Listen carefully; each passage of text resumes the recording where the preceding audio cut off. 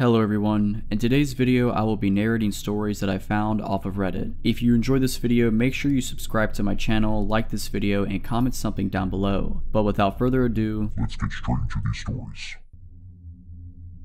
2 years ago I moved to the UK for university, as I always wanted to go there and get away from my parents as the situation at home was beginning to become too bad for me. In first year at uni, I moved into a student accommodation and met some really great people. It was a good year without meeting my boyfriend, who I'm still with, and just enjoying my time away from my family and discovering what independence really meant. Anyhow, as second year came by, I decided with some friends to move into a house rented by student accommodations, but at least we had our own house and weren't restricted as much with noise and parties as living in a small shared flat like in first year. Note, I had a ground floor room and my window gave into a very small backyard in which I would go smoke every day as I am a smoker, and in which there would be a very thin wooden door giving into the other side of the street where you would put your bins and broken chairs, blah blah. The door could only be closed and locked from inside the backyard, but since it was an old door we had to attach some strings to keep it closed for good. I had neighbors on each side of the house, so we were surrounded by families and some other student accommodations. The neighbors on the right of us were 5 boys who looked way over the age of being in university. They were strange, so to say. I met one of them outside of our house one day because of a police intervention due to one of his flatmates attacking him and the others with a kitchen knife and burning their kitchen down. I heard some screams, and so I went outside with my flatmates and saw one of them having cuts everywhere on his arm and a wound on his head inflicted by a kitchen knife. Me and my flatmates didn't know what to do, so we offered him our help to clean himself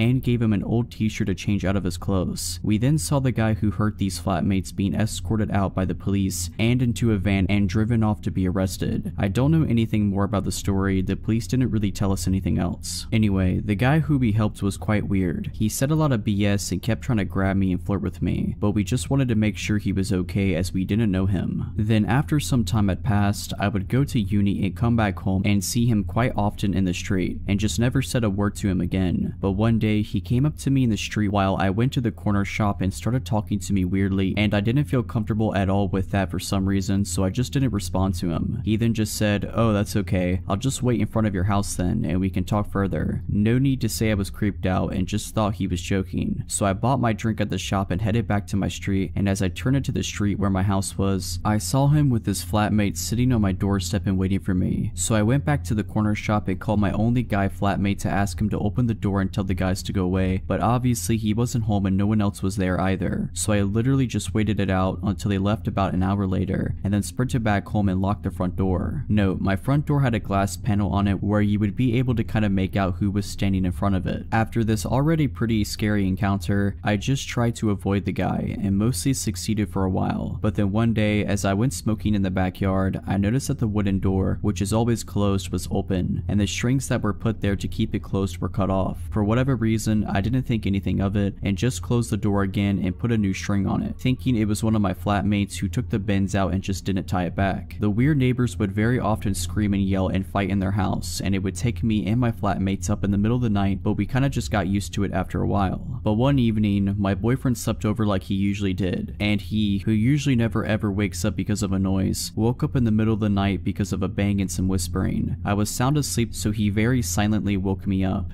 and we both just waited in the dark and listened for any other noises. Suddenly, we heard the wooden door just bang, just shot open, and some footsteps next to my window. I always had my window open because it would get really warm inside, so we both just froze. And then we heard the door leading to the backyard get shaken softly as if they were trying to get inside, and then they stopped. Luckily, we had the curtains closed so they couldn't see us, but we were ready to get dressed and get out of the room and lock them in if they came in from the window. Then we just heard my window move and get more open, and one of the guys saying something in a different language that we didn't understand and started hearing them trying to get in. My boyfriend and I just shot up out of bed, took my phone, and put clothes on and ran out of the room and out of the house. So I then called my flatmates and told them to lock themselves in their rooms, and then the police, who luckily came in less than 5 minutes as the headquarters were a couple of streets down from us. I don't remember anything after the police came. I think me and my boyfriend were in shock. They ended up catching one guy, the other fled and was later found a few streets up smoking weed. The police told us that they were inside of their house and found a lot of meth and heroin, and that they were carrying a massive kitchen knife with them. I was so confused as I've never done anything to offend or do anything wrong to my neighbors, so the idea of them breaking in with whatever knows what intentions with a kitchen knife terrorized me and my boyfriend. The two guys ended up being arrested, and one of them was put in prison for 2 years for carrying a weapon with intention to harm. I never heard anything else from the police, and I moved back home a few months later.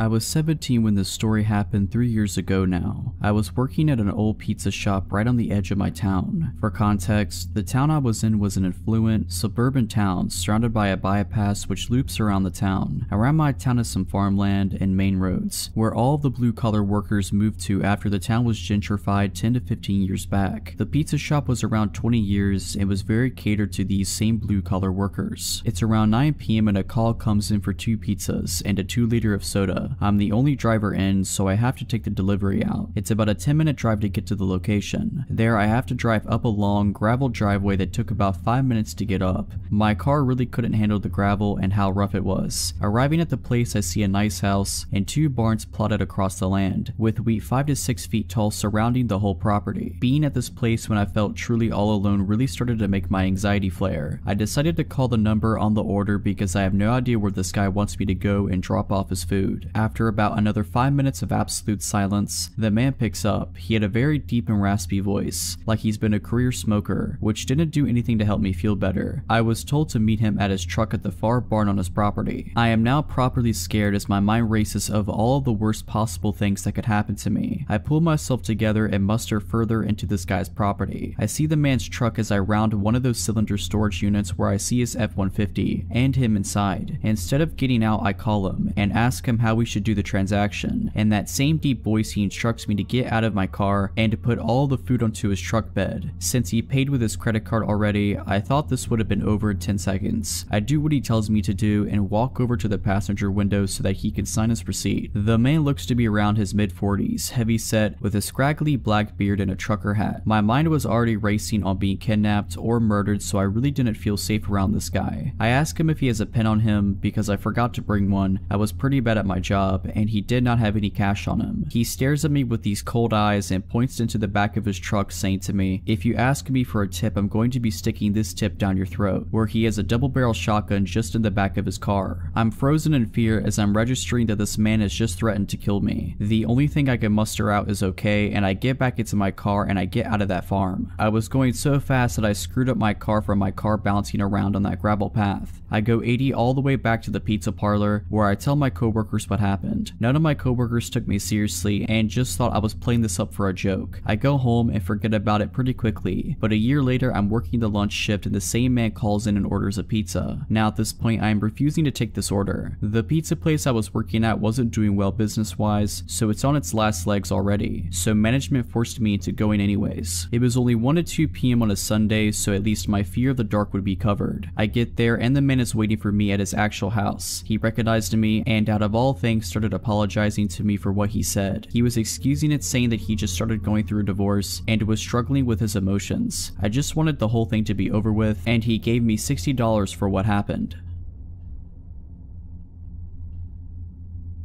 When I was 6 years old, I attended the elementary school which is located in our small town. My way to and from school was basically just 500 meters of main road before turning into the street where I lived. At the time, we're talking about the late 90s here. All the parents in the town were extremely adamant on telling their kids not to trust or follow strangers. Never get into anyone's car, even if they say they know your parents and are friends. The reason why: there was a murder 3 years back in the same town. A girl not even 6 years old was found dead in a field. The strange thing about it is, nobody knows how exactly she was taken, no signs of forced entry or anything, which implies somebody lured her somewhere without her suspecting a thing. The case still hasn't been solved more than 20 years later, so our parents were very afraid that their kid was going to be next, because kids can be really stupid and you can't watch them 24/7. Now onto what almost happened to me. I was walking home from elementary school. About halfway home, at the shadiest and mostly covered by trees and bushes area, a car pulled up next to me. A blonde, about 30-ish year old woman was the driver. She told me she could drive me home. She claimed to be going in that direction anyway, which was unclear to me at the time, essentially BS because once the road ends near my house, there is nothing but empty fields. Kid-like as I was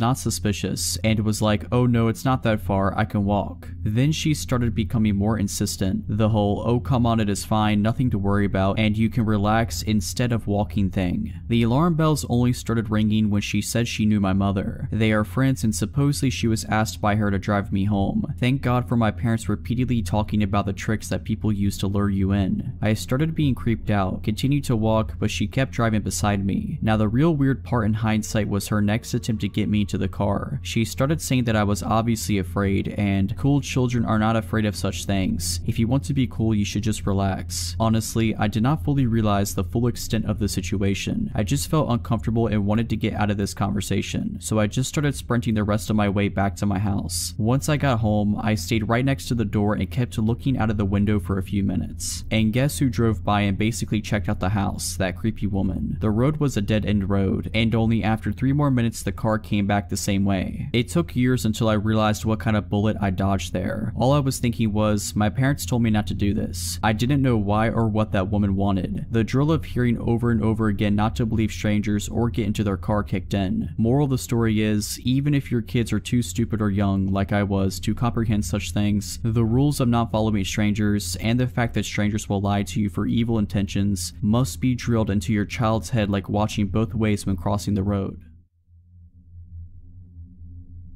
Last night, my 25-year-old husband woke me up at around 11:50 to tell me that someone has been knocking on our door and ringing our apartment doorbell for about 10 minutes on and off. He woke me so I could possibly ID the person. Once I looked out our upstairs apartment window, I saw the man walking to his car in our apartment parking lot, across the street from our unit. He was wearing blue jeans and a gray t-shirt. He was a medium build, possibly a 30-year-old blonde man. He wasn't covering his face or anything, but the thing is, he was carrying what looked like resistance bands or rope. He sat in his car for around 3 minutes while I was on the phone with dispatch. Then he came back to our door and knocked hard for another few minutes. Dispatch advised me that the police were on their way and they hung up. I started videoing the vehicle. I read out the tag number and make and model and just watched as he put his car in park in reverse over and over again. Out of seemingly nowhere, he backed out of the parking lot and started rushing away, but not before the officer arrived and pulled him over. My downstairs neighbor knocked on my door and told me that he had been peering into her little children's windows and was pounding on her door as well. She said that her husband had left only 1 minute before he started knocking at her door. She said he saw her children through the window and that's why he continued knocking.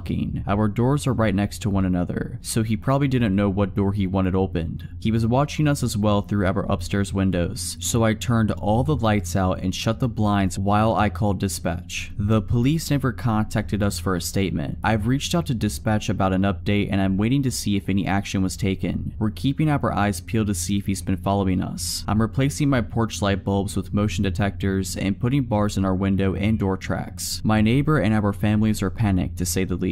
He was outside for about 25 to 30 minutes. Update: I am trained in firearm usage and now live in a state where I can open carry and the background check is really quick. We are going this weekend to get a firearm. My husband will be taking some classes as he came from somewhere where owning a gun is illegal, so he's never handled one. I am still waiting on a call from the responding officer. I have his badge number and name, so if they don't reach out to me today or tonight, he might work third shift. I will call the substation. If they didn't do anything, I will go ahead and make a suspicious person's case for the paper trail. We had no odd encounters last night. However, while I was looking at the video I took, I remember that car. I was walking my dog at 8 p.m. a week ago from him to pee, and this car was driving really slowly through the parking lot and parked a few spots down from where I was letting my dog sniff. They just sat there with the car running. When I tell you my ears started ringing and I got an awful feeling, I'm not joking. I turned around and went home, didn't give my dog the chance to pee, and shut every door and window. I think this man has been stalking out our apartment building, me and my neighbors, neighbors, and I think he wanted to get in where those children are. I'll update more when I have new information. Update 2. It's been a week since the incident. I called the dispatch today because I never received a follow-up from the responding officer. A sergeant from the PD called me back to give me more information. He said that they pulled over the man, ran him to make sure that there were no warrants, and asked him what he was doing. He told the officer that he was meeting up with an acquaintance. The officer let him go with no further questions. I about lost my mind. The sergeant I spoke to today stated that he should have looked into it more. It was obviously an attempt at burglary with whatever knows what intentions. The responding officer is supposed to call me tonight when he gets on duty. I'm livid, honestly. Zero due diligence for this case, but there's not even a case. No case number, just a documented police contact. I'll give more info when I have it. Final update. The officer finally called me. Here's how the conversation went. I answered groggily. It was well past midnight. Hello, miss. I was told you have some questions about an incident a few nights ago. Yes, about Thursday. I wanted to know what the man told you he was doing. You know, he was looking in windows and carrying potential restraints. I'm not sure if that was relayed to you. I stopped him, ran his tags, and he told me that he was meeting up with a guy from a dating app.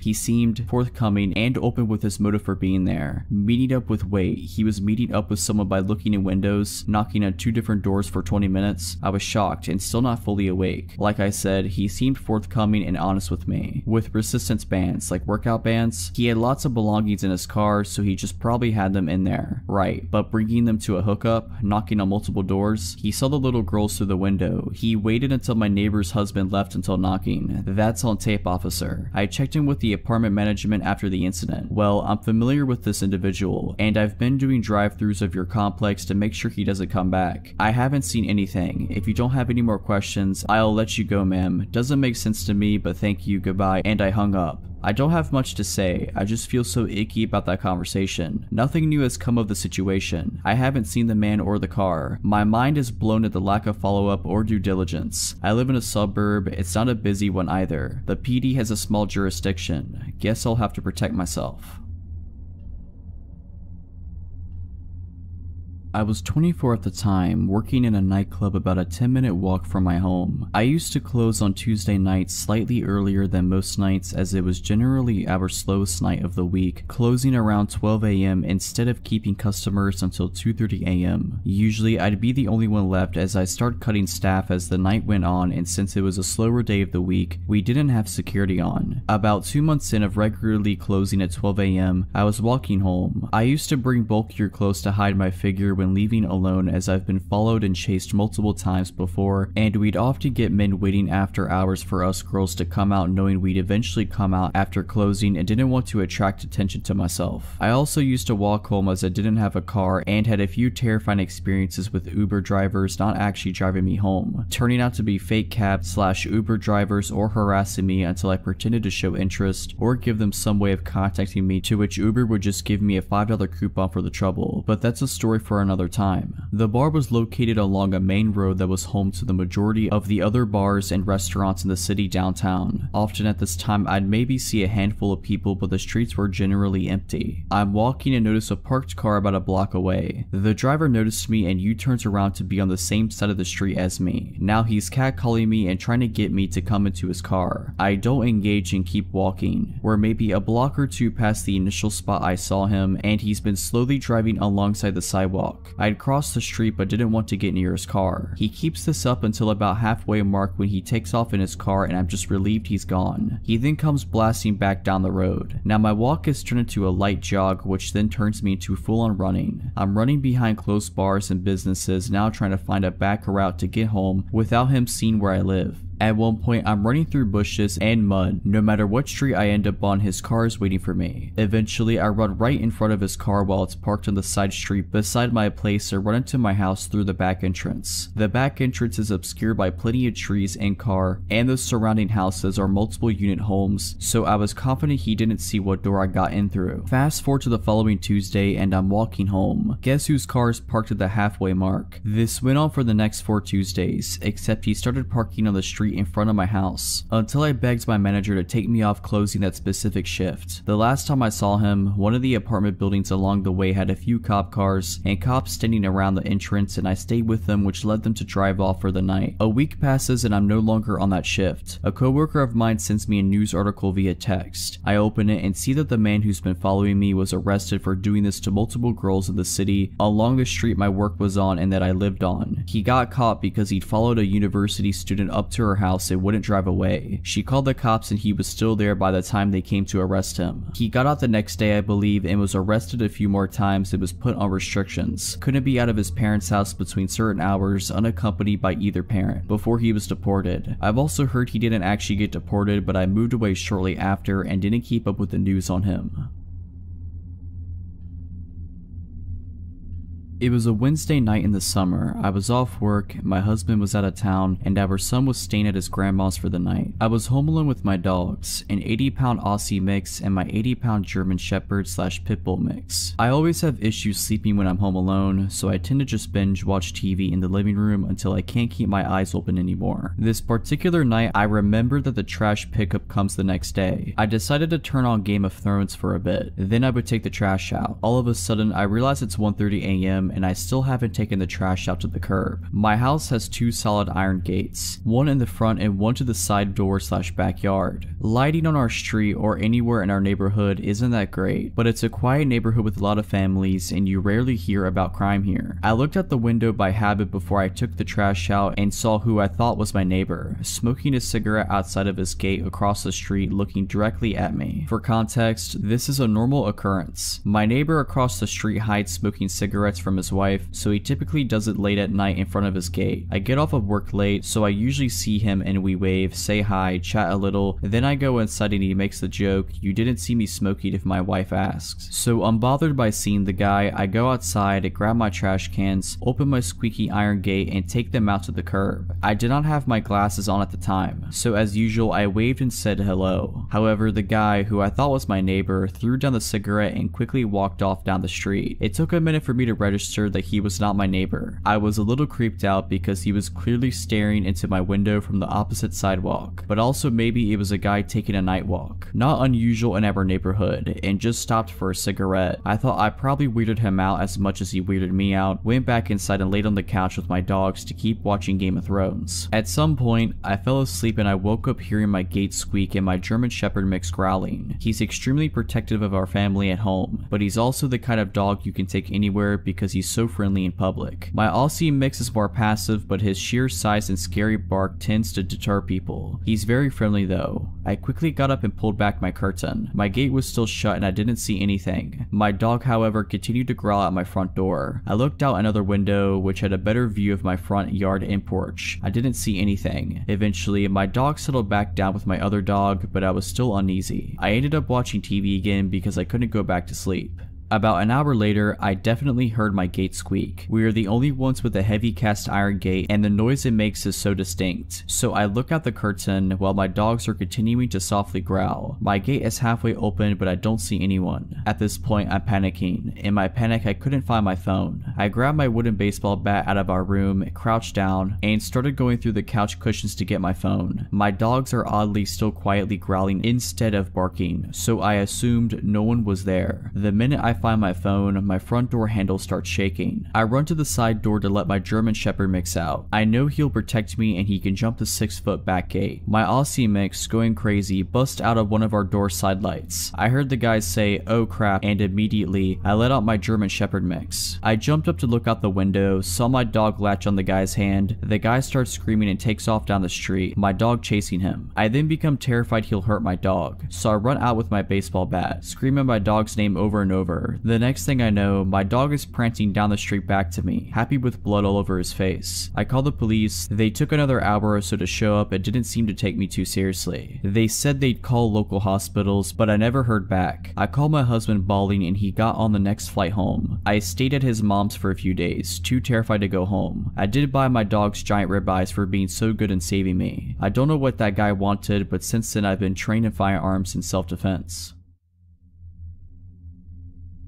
Quick backstory, I have had a stalker for about 4 years. He was never aggressive or sent me proper threats, so stubborn as I am, I did my best to ignore him and not give him the satisfaction of showing him any fear. His stalking behavior mostly just consisted of sending me letters and gifts, such as photos of my own apartment building from the outside, things he dug out of my trash can, and so on. I called the police many times, but they weren't able to, or really tried to be honest, catch or identify him. About 3 weeks ago, I discovered the AITA subreddit and thought that people might want to know about what it's like to have a stalker. Since I barely use any social media aside from Reddit and have no personally identifying information here, I didn't think he'd ever see it. One person even asked, does he know you're putting him on blast on Reddit? And I answered maybe. Maybe it would make him angry, maybe he'd be turned on. Don't know, don't care. Well, I know the real answer now. He did see it and he did not like it. Like I said, he was never aggressive and never came close to me. The closest I know of was when he sent me a picture of myself, unlocking my apartment door, taken from the corner of the steps above. I'm thinking that he might have hid a camera there instead of being there to take the photo himself. I think I would have noticed him if he did. I don't know how he got wind of the AITA post I made, but he did. The next week was quiet, no letters, and I didn't see him anywhere. Then he left me letters with printed out questions and my answers from the AITA post. He also left me with a long hateful letter towards my boyfriend about an issue I had posted on the AITA subreddit. His letters were never hateful like that before, though he never seemed happy with my boyfriend. He wrote about how I should share the spotlight with him since I got so much attention thanks to him. A few days later, I got a gift, but this time he didn't leave it in my mailbox or at my car like he usually did. No, this time he left it inside the apartment building right in front of my door. I didn't take it inside my apartment but opened it outside. It was a pretty big box, which was also unusual, and it was taped shut. As I'm typing it out now, I realized that wasn't a good idea at all and could have ended badly for me. But luckily he didn't send me anything deadly or anything. He did, however, send me several zip ties, a roll of tape, the kind you use to tape off walls when painting, nothing you could use to restrain someone, a TV remote with most buttons picked off, a pack of band-aids with a few used ones, not actually, just made to look that way according to the police, and a framed picture of me. I could tell the picture was taken a few days ago and my boyfriend was next to me but cut out of the photo. The frame was shattered and the package was full of glass shards, clearly more than just what could have fallen out of the frame, and they were also intentionally put inside the crumbled newspaper that was stuffed in there to keep it all in place. I called the police right away and gave it to them. They were more concerned this time. Finally, thanks. It told me they'd send patrol cars more frequently. He didn't show up or leave me any letters or gifts for about another week and a half. But 8 days ago it started again. I found letters in my mailbox where he wrote about how he wasted his time on me, how I haven't been appreciating his effort, how he was wrong about me being special. 5 days ago I left my apartment in the morning and heard a crunch sound as I stepped onto my doormat. He put broken glass under it in the night. I went off to work because I was in a hurry and was just going to make my boyfriend call the police, but then I found my car had also been vandalized. The sides were scratched, lights smashed, and the windshield had a phrase painted on. "It's time soon, miss," my last name. I went back inside and called the cops myself. They found the same phrase on a note under the doormat. This time they really took me seriously, which might have been because I was just pissed at this point, which I made very clear. All of this, the letters, gifts, photos, even the glass under my doormat, are just really annoying and inconvenient, but my car was useless to me now and the threat scared me even more. I did, however, have a dash cam in my car, and it caught everything. The police said they took the footage as evidence, even though the dash cam footage wasn't of high quality, and I had given them photos of him that were just as good before, but they said it's not enough, and they told me they'll look into it further and promised to send more patrol cars again. Then it was quiet for 2 more days. Until 2 days ago, someone rang the doorbell at just after 4 AM. My boyfriend and I got up, but we were both hesitant, but I saw the blue lights outside, and just as I got up I heard them shouting, "This is the police, please open the door." They told us they were called by one of our downstairs neighbors, who came home from his night shift after about an hour earlier, and heard someone else entering the building after them before their door fell shut. My neighbors know of my situation, and I've asked them to make sure they don't let strangers into the building. This neighbor then went into his own apartment and looked through the peephole. We have motion activated lights in the stairway, so he waited to see if they had turned back on. They did. Then he saw a middle-aged man walk upstairs. Above this neighbor are only me and my boyfriend, and a single mom with 3 kids, who probably won't be getting any visitors at 3 AM, so he called the police. They came and found my stalker 1/2 floor floor above me on the stairs. He should have been able to see the cop car since there was a little window up there and they had their lights on, but he either missed them or wanted to get caught. They found a pocket knife on him and he confessed to being my stalker right away. He's finally caught. They got him. It took 4 years and one very vigilant and caring neighbor, but he's finally done. He's facing several charges and I've collected every single piece of evidence over the past 4 years. I don't know what kind of outcome I can expect, but for now I finally got some peace.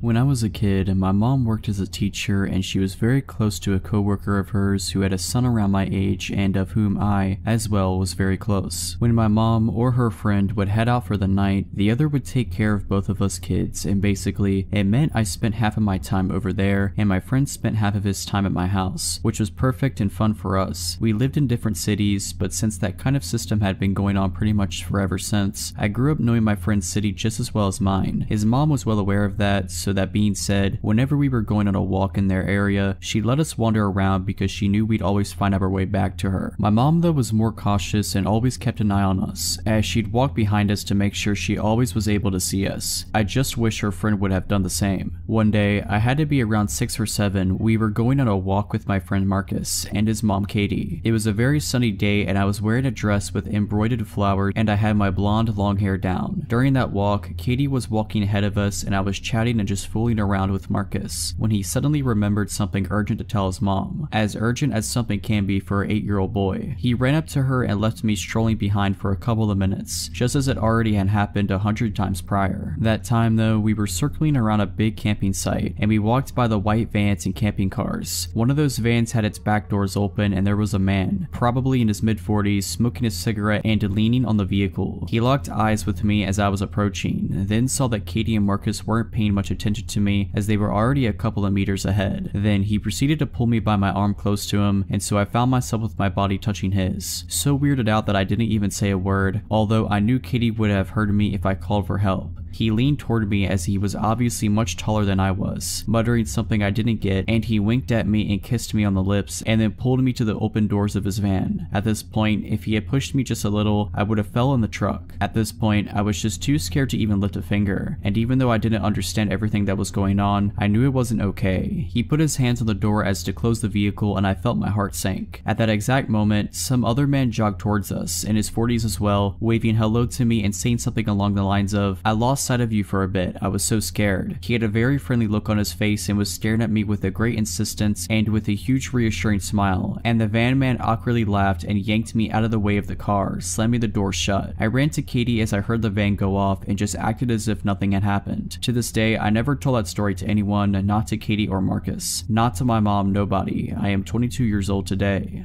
If you're liking this video, all I ask is that you make sure to subscribe to my channel and like this video. Thank you.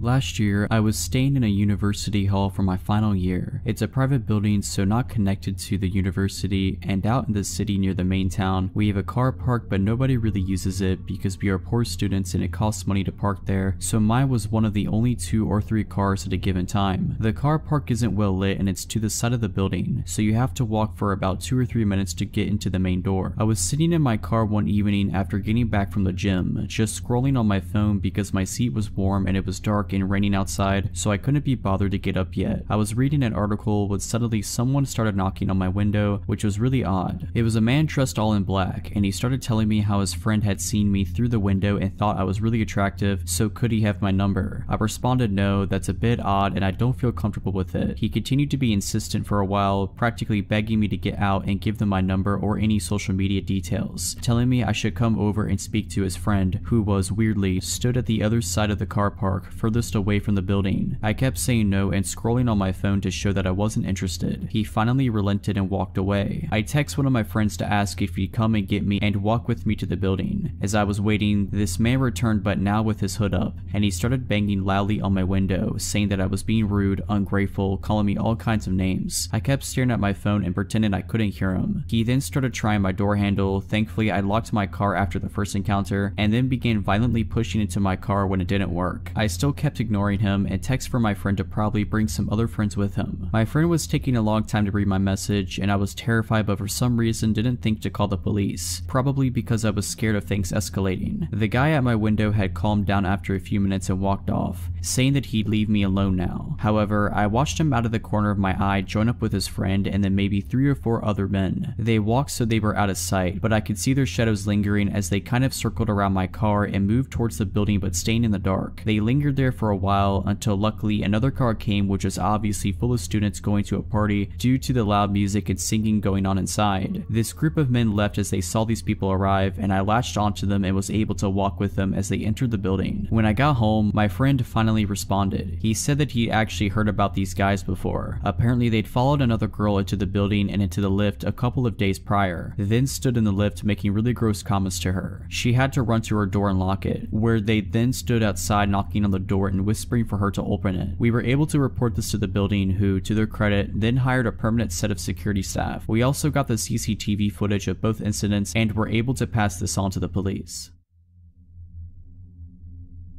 My mom's dog, Punky, was a very sweet loving dog. She was an ESA dog but trained to be a service dog for PTSD before she lost her leg. I had never seen her get aggressive with anyone in the entire 12 years she lived. She never growled or nipped anyone, and she had no sense of smell, so she loved all animals and people. A real gentle giant among our little terriers at 60 pounds. What I'm getting at here was that her barking at something and being aggressive was so wildly uncharacteristic that I only saw it once. I, 11 years old, was at home with my siblings, 2 years old and 6 years old. My then stepdad is at work and my mom ran up to the gas station to grab a pack of cigarettes. It was only a mile or 2 away from us. For reference, we lived in a 2-bedroom trailer in the middle of the woods, on a dead-end road at the time, and you had to really make an effort to get down our road, find our house, navigate down our rickety driveway, and find the door. I'm sitting at the computer, having a grand time watching YouTube videos, when all of a sudden all of our dogs, about 2 Boston Terriers and 1 Chihuahua, perk up, bark a few times, and start investigating down the hall. My siblings were napping in the bedroom at the end of the hall at the time, so I figured they just stirred and scared the dogs. But then Punky sits up suddenly, stands up on the couch, and puffs her chest out. Her ears are perked up, her fur standing on end, her tail straight up, and then she barks. Loudly, I mean, the bark booms through the living room and echoes around, and all of a sudden she lunges off of the couch and goes tearing down the hallway. I'm already on edge because I don't think I've ever heard her bark, ever. She's a Basenji mix, so her bark is more of a baying sound, but this was a big, loud, alert bark. I stand up and go to look down the hallway, ready to fight off what I'm assuming is a shadow monster in the hallway based on how the dogs are acting. But then I hear it. Knock, knock, knock. We didn't get visitors because of how weird our house was location-wise, so my 11-year-old mind had no clue what to do here. The only people who showed up here were family, and they didn't knock, so I slowly walked towards the door. The knock drew the attention of the dogs, and they came running back down the hallway, all except for Punky, and I felt better with our 3 yappy dogs in the room with me, even if they were all the size of New York City sewer rats. I opened the door just a bit, and standing on our porch is the sketchiest man I think I've ever seen. I can still picture him perfectly. He was a really thin, taller man with dark hair and a sunken face, bags under his eyes, and this half-managed hair, sort of like he just gave it a quick brush and then figured it was good enough. Everything about him seemed just a little too thin, a little too shallow, and his clothes were all off too. They were nice, but fake nice, you know? Like a clean, newer looking t-shirt and new jeans. But he had what looked like a suit jacket on. All his clothes were dark too, despite the fact that it was summer in Texas, and the weather was definitely into the hundreds that day. He also had this plain, unlabeled bottle in his hand. It looked like the label had been covered up and taped over. I stare up at him in confusion because I definitely don't know this man, and I asked him what he wants. He smiles at me in this way that's way too fake, like this exaggerated and forced grin, and he spoke in the same voice retail workers do. Hey there kiddo, I'm trying to sell this here carpet cleaner, and he shakes the bottle at me. Mind if I come in to show you how good it works? Alarms are going off in my head because he just seems so off. Looking back with an adult perspective, the fact that he didn't ask if my parents were home is unnerving, because he probably knew they weren't and that's why he was here in the first place. I should have told him to get off our property, that I'd have to go get my mom, something except what I did say, but I didn't. Instead, I just shook my head and said, no, we don't have carpet. Well, it works on other things. things, and he took a big step towards the door and shook the bottle at me. I start to freak out and think to close the door, but the thing is, our front door didn't even lock. Small town, hard to access home, we never needed a lock, so that's basically useless. I'm sure there's something very wrong about to happen, and I'm terrified as I think about what to do in the few seconds I think I have before it does happen, when all of a sudden I hear it. Punky had crept up from the hallway, lowered towards the ground with her teeth bared and snarling like she was feral. She had slobber just dripping from her mouth, her ears were down and she was ready to pounce. The guy hears it too, and as I look towards Punky, she tries to lunge past me, and I just barely catch her with my leg as she tries her hardest to duck past me and attack this guy. He freaks out and runs off the porch without another word, booking it down the driveway as I let Punky out along with the rest of our dogs and they start chasing him. Our small dogs chase him down the driveway and stop about halfway, barking and jumping about, but Punky stops just on the porch and watches him with her ears perked, just staring in the distance until he disappears. I swear I saw someone jump up with him running when he got onto the road. The second he disappeared, Punky's entire body language changed and she went back to being the sweet dog I knew. No barking or growling, just laying around, mouth and throat covered in slobber still. I realized my siblings are still down the hall and run to check on them, and when I get to the bedroom, my siblings were sleeping soundly still, but the bedroom window was wide open, the curtains pushed all to one side and the items on the dresser in front of the window all shoved around. Someone had tried to climb through the window, no doubt in my mind about it. From what I can gather, the bedroom window was visible from the couch where Punky was sleeping, so I think someone was trying to climb through the window before Punky went after them and scared them off, and the man at the door was meant to distract me. They definitely didn't expect Punky, a bigger dog, because most of the time she was with my mom inside while our small dogs were the ones that saw public eye more often. I don't know what they intended to do, but after my mom got home she took all of us to my aunt's house, and on our way there we saw the men walking up someone else's driveway. Men plural, because we watched a second one split off to wait by the road.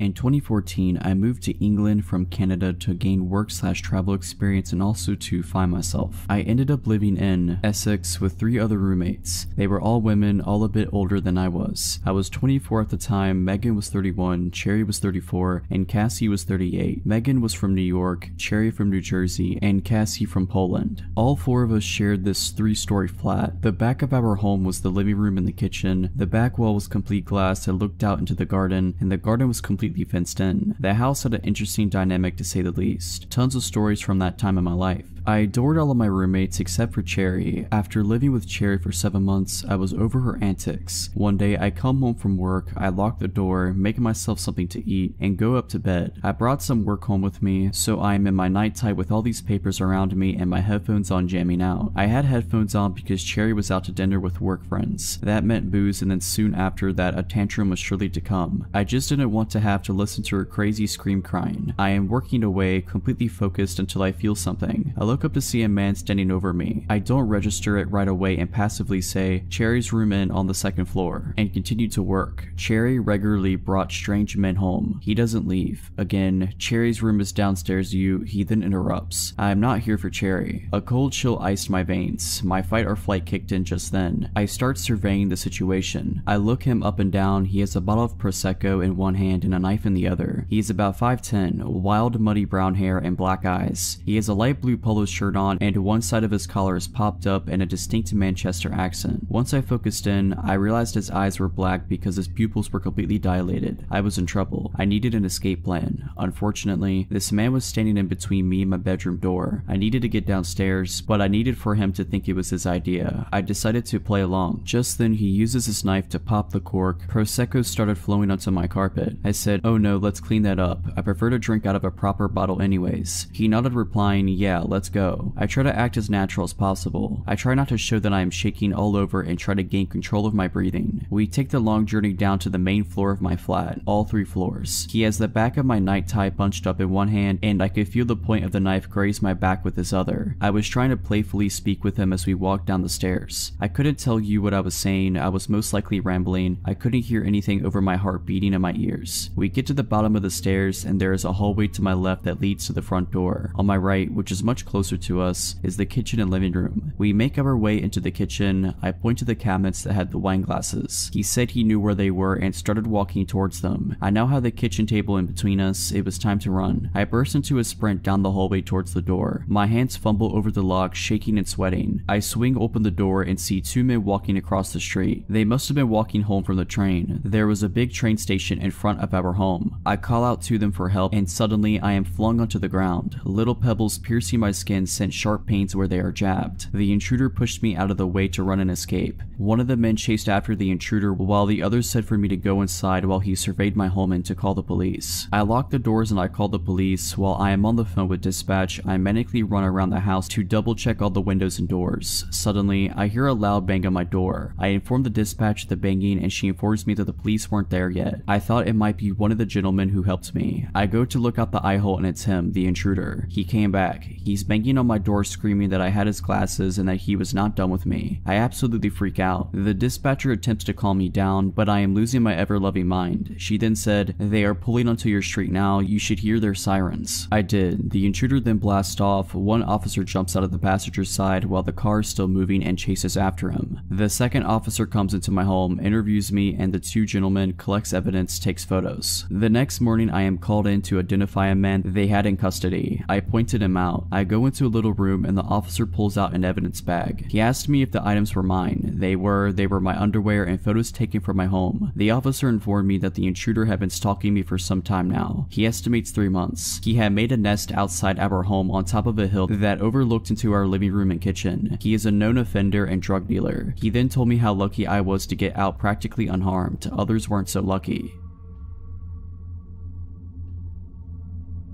So this happened in 2011, so the exact dialogue may have escaped my memory a bit, but the situation is something I'll never forget. Also, AIM was still pretty active during this time and so was video chatting. Thank Tiny Chat. This is important for later. I was on an online dating site and was talking to this guy. I was 31 at the time and he was 28. We talked for about 6 weeks before I gave him my phone number and we took it offline to calling and texting for another couple of weeks. 2 months after our initial chat, we were texting and he told me that he was out having a few beers at a bar near my house. He asked what I was doing and asked if I wanted to come out, but I had a very long day at work and didn't feel like going to a bar. I'm also not a big drinker. I invited him over to my place, I know, after he finished at the bar and he accepted. I figured I would be okay since I do keep firearms for protection and know how to defend myself, if needed. I also had a webcam. I took a shower so I wouldn't smell like a water buffalo in a hot day. The air went out at work, put on some makeup and got dressed to wait. He then called and said he was outside of my house. I clicked record on my computer's webcam program and turned off my monitor and went to let him in. It's around 10 p.m. and he comes in and we go back to my bedroom because my living room was being remodeled. We're sitting on the bed chatting for about an hour, talking about everything under the sun. The conversation flowed. He was very handsome and so easy to be comfortable with. We got on the subject of firearms and I showed him mine. About 15 minutes later he asked for some water, so I go to the kitchen to get him a bottle. When I came back, he said he got a phone call and had to leave. After he left, I looked on my nightstand where I put the firearm down after showing him and noticed that it was gone. I looked everywhere for it, thinking I had put it down somewhere else. Nope, not there. I then played back the recording from my webcam program and sure enough, it shows him grabbing it and putting it in his hoodie. I was terrified at that point. He knew where I lived, he had my firearm, and he left his phone on my bed. Right then his phone rings and I answer it. Come to find out he's married. His wife was calling him wondering where he was. I told her everything, including the fact that he stole my firearm and I had video evidence and was calling the police on him. Next thing I know, he's banging on my door, my firearm in his hand, asking me for his phone. The conversation went like this. Him, I need my phone, give me my phone. Me, not opening the door but yelling through the window. Take the clip out of my firearm, empty the chamber, throw the clip into the bushes. The one in the chamber across the road and put it on the ground. Him, no, give me my phone. Me, I'm on the phone with your wife at the moment and I have you on video stealing from me. I put his wife on speaker. Wife. A whole bunch of expletives. Him, he runs and gets in his car and then comes back. I threw your gun in the ditch. At this point, I make him empty his pockets, take his pants off, take his hoodie off, and show me that he doesn't have my firearm on him. All the while, his wife is on the phone. I go outside and get in his car, in the driver's seat, and tell him to take me to where he threw my firearm. He proceeds to tell me that I don't know how hard it is for him, being a felon, not being allowed to own a firearm ever because of a mistake he made. The mistake, domestic violence, involving a firearm. We get up the road, he tells me that the firearm is there in the ditch. Then, I realize the situation I'm in. I can get out of the car and go get it, leaving him to do whatever to me if he chose. I could make him go get it, taking a chance of him seriously hurting me. I took that chance since I was on his phone with his wife and my phone with 911. He retrieves my firearm, brings it back to the car, and I drive back to my house and wait on the police. I get out of the car and he gets in the driver's seat. I'm still on the phone with the police. I walk around the back of his car to get his license plate number, and he just puts his car in reverse, hits me, and takes off. They found him later that evening. He still had the clip and the one in the chamber in his pocket, so now he's enjoying some time in prison. So glad I never have to meet this person again. This takes place around 10 years ago when I was like 8 or 9. I lived in a pretty bad neighborhood in what was at the time a really rundown city. It wasn't good, but it wasn't bad at the same time, just a few bad apples in the tree. Anyways, enough background on the neighborhood, and now to the main story. My friends and I loved to play outside. It was the only thing we could do. No one in the neighborhood could afford any sort of electronics or any sort of fun machine to play with. We loved to just run through people's yards, cutting through houses if they just so happened to leave their door open. Now looking back on it, it is probably the dumbest thing kids our age could have been doing in a neighborhood like that. This story has nothing to do with running in people's houses. Just wanted to let you know how dumb of kids we were. Well, on one fateful day, we were playing hide and seek with 4 of us hiders and 1 of us a seeker. We thought it would have been a funny idea to go to the other side of the neighborhood so that the seeker could never find us and we'd win. We like to call that part of the neighborhood the rich part because they had 2-story houses over there and a forest with a creek in it. We were just doing our usual thing, cutting through people's yards and jumping fences, when we heard the loudest scream maybe 4 to 5 houses down. After hopping off the fence that we had just jumped, we all stopped and looked around wondering where it came from. I noticed that one of our hiders weren't with us anymore. 3 of us left. "Where's Isaac?" I exclaimed. We heard the scream again. I pointed towards where the sound came from and we all jumped back over the fence we just jumped from and ran towards the scream. When we thought we got to the spot where the screaming was coming from, there was nothing there but an empty plot of land in the forest. We all started to get scared. Did Isaac get lost in the forest? Did he get taken back there? Then we heard the scream again. It was definitely Isaac. I decided to be the man of all the other 8-year-olds and go into the forest to make sure Isaac was okay. As I started my way into the trees, I did one last look at my friends and saw how horrified their faces were. I knew at that moment that I was definitely the only one that would go down into the forest. Making my way in, I could feel all the heat in my body fading and some sort of dread starting to take over. As I walked further in, it started getting darker and harder to see. I was whisper yelling my friend's name. He responded in the most shaken up voice, "Down here, be quiet." I finally got to him and asked him what happened. He told me the story of how he got tired of running and decided to take a break on the curb to catch his breath, and that instead of being out in the open and risking the chance of being caught, he decided to go into the woods and hide. He said that after like 5 minutes after he sat down, he heard talking. Nothing that he could make out, just random nonsense. He looked around to see a man in a black hoodie hiding behind a tree on the other side of the creek staring at him, but the man took off before my friend could even get up to run away. And this is where he said he started screaming at the top of his lungs and hid somewhere else in the forest, which is where both of us are now hiding. And I kid you not, as soon as he told me this, we heard a twig snap. We both look up to see the man looking for us in some of the shrubbery on the forest floor. I couldn't make out any facial expressions or anything on his face. For a matter of fact, I could see he was holding some sort of blade. I couldn't tell if it was a stick or a machete. All I knew is that we needed to run. So when he turned us back, we got up and started running. We didn't care how loud we were, we just knew that we needed to run. We got out of the forest and told all of our friends to run as fast as they could down the street. We kept running until we got to the other side of the block and we all turned around to see the street empty. No one, not a single car. And from a distance you could hear a roar, or like a very loud engine. Shortly after that initial roar, a silver 2000s Mustang with the darkest windows comes peeling around the corner faster than I've ever seen a car go, headed straight towards us. I've never had my body tighten up like that at that very moment when I knew it was the same guy from the forest. I told all of my friends to split up and run into people's yards to hide. So as we were all hiding and running through alleyways and jumping fences, you could still hear his engine. It was like he was targeting only me. I can't even tell you how far I ran. I got to the point where I didn't even think I was in my neighborhood, but still I hear his engine coming up on me. So I ran more. I was exhausted. The sun finally started to set and I could hear his engine fade, almost like he had forgotten about me or had just given up. I start making my way back home scared, checking my back every so often to make sure I wasn't wasn't being followed. Once I made it home, I went right to bed to cry myself to sleep. And for months after that, that 2000 silver Mustang would follow us, stalking every corner that we played on. We would see it at our school and the grocery store. It could have been a coincidence that our little minds are not perceiving things around us, but either way, I think he was stalking us. Nothing actually came of him following us. He never did what he did that first day, but it was still so scary seeing that car everywhere we went. I didn't know what to do or how to tell my mom, so I didn't, and still haven't. This story's for the people of this sub and my 4 other friends. Funny enough, the seeker didn't know what happened until the day after we were at school and we told him. He still doesn't believe us and says it was to go inside and have him looking for us all night.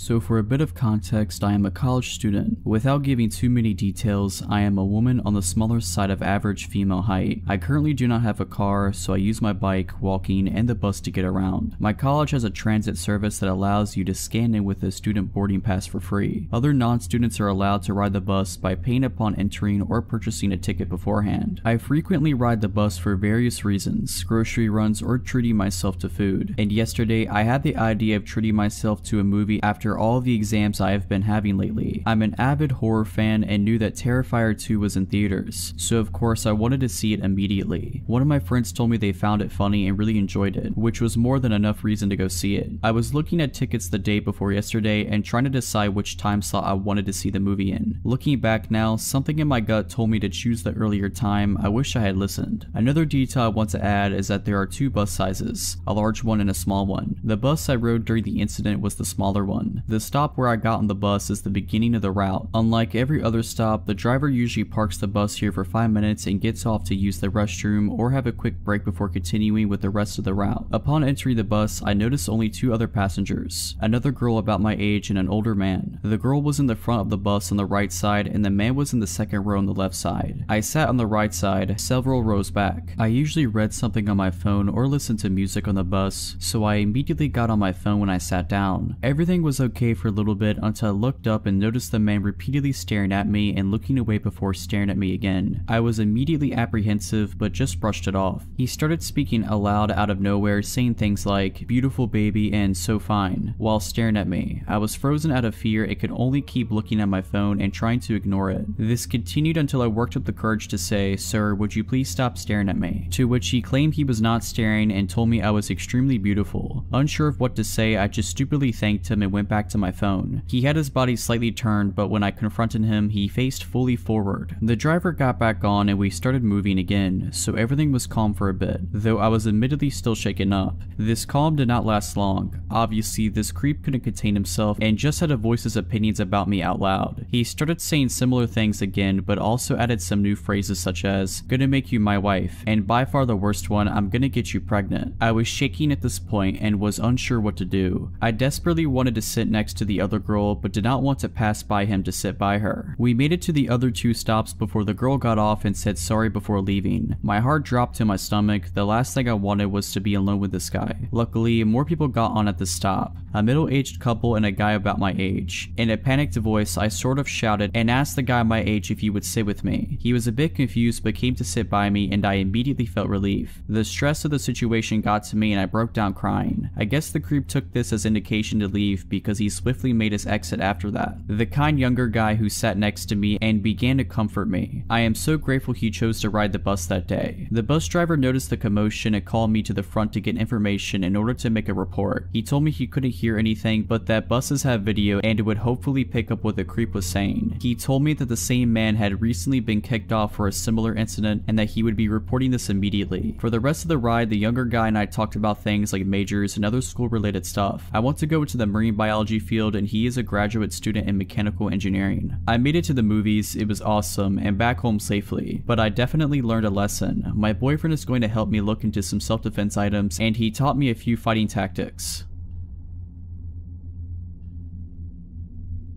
This happened several years ago. I was home alone one evening when I heard a knock at the back door. This confused me, as no one ever used that door. My husband and I lived in a fourplex at the time, and all the units had a back door at the top of a narrow staircase. These doors were a little inconvenient to access, as you'd have to go around the building and up the narrow stairs, as opposed to the wider main entrance at the front. It didn't make sense to use the back entrance, and I couldn't think of anyone who would go to that door to visit. As I approached the back door, I saw two tall men in the window, standing at the door. I did not feel safe opening the door, so I called out hello. One of the men tapped on the window. "Yes, hello, may we come in? We are with Bresnan." At the time, my husband and I had Bresnan for cable, but did not have any issues with it. I replied, "We're not having any issues with Bresnan, is there a problem?" "Ma'am," the man said, "can we come in? We're servicing the area and it's important we look at your cable." I shook my head. "We're not having any issues," I repeated, "so there's no need to stop by." "Ma'am, we are visiting every resident. Let us in so we can do our job." I noticed the man grab the doorknob and try to open the locked door. I slowly grabbed a knife from our knife block and held it at my chest. "We're not having any issues," I repeated, trying not to convey shakiness in my voice, "so you don't need to be here." The two figures appeared to shuffle and then straighten. "Ma'am, let us in. We're on a deadline and need to do our job." I glanced at the clock, gauging when my husband would arrive home from work. I gripped the knife tighter. "Ma'am," I saw him try the doorknob again. Just then, a thought came to the forefront of my mind. "I'm sorry, I can't help you. Could I please get your names and badge numbers? I can give your supervisor a call to let them know our cable is fine." I heard another shuffle and one of the men replied, "No need to, ma'am. We're sorry we wasted your time." With that, both of the men exited the staircase and disappeared into the night. Shaken up, I held the knife tight and tried to get my bearings. I remember making a mental note to call the cable company. When my husband returned home, I told him what had happened. I was still very shaken up and had started crying again after he came home. He immediately called the Bresnan Cable Company and spoke to a representative, who informed us that no one from their company was out on assignment in our area. The next day, we asked our neighbors if they had a visit from the company. No one had.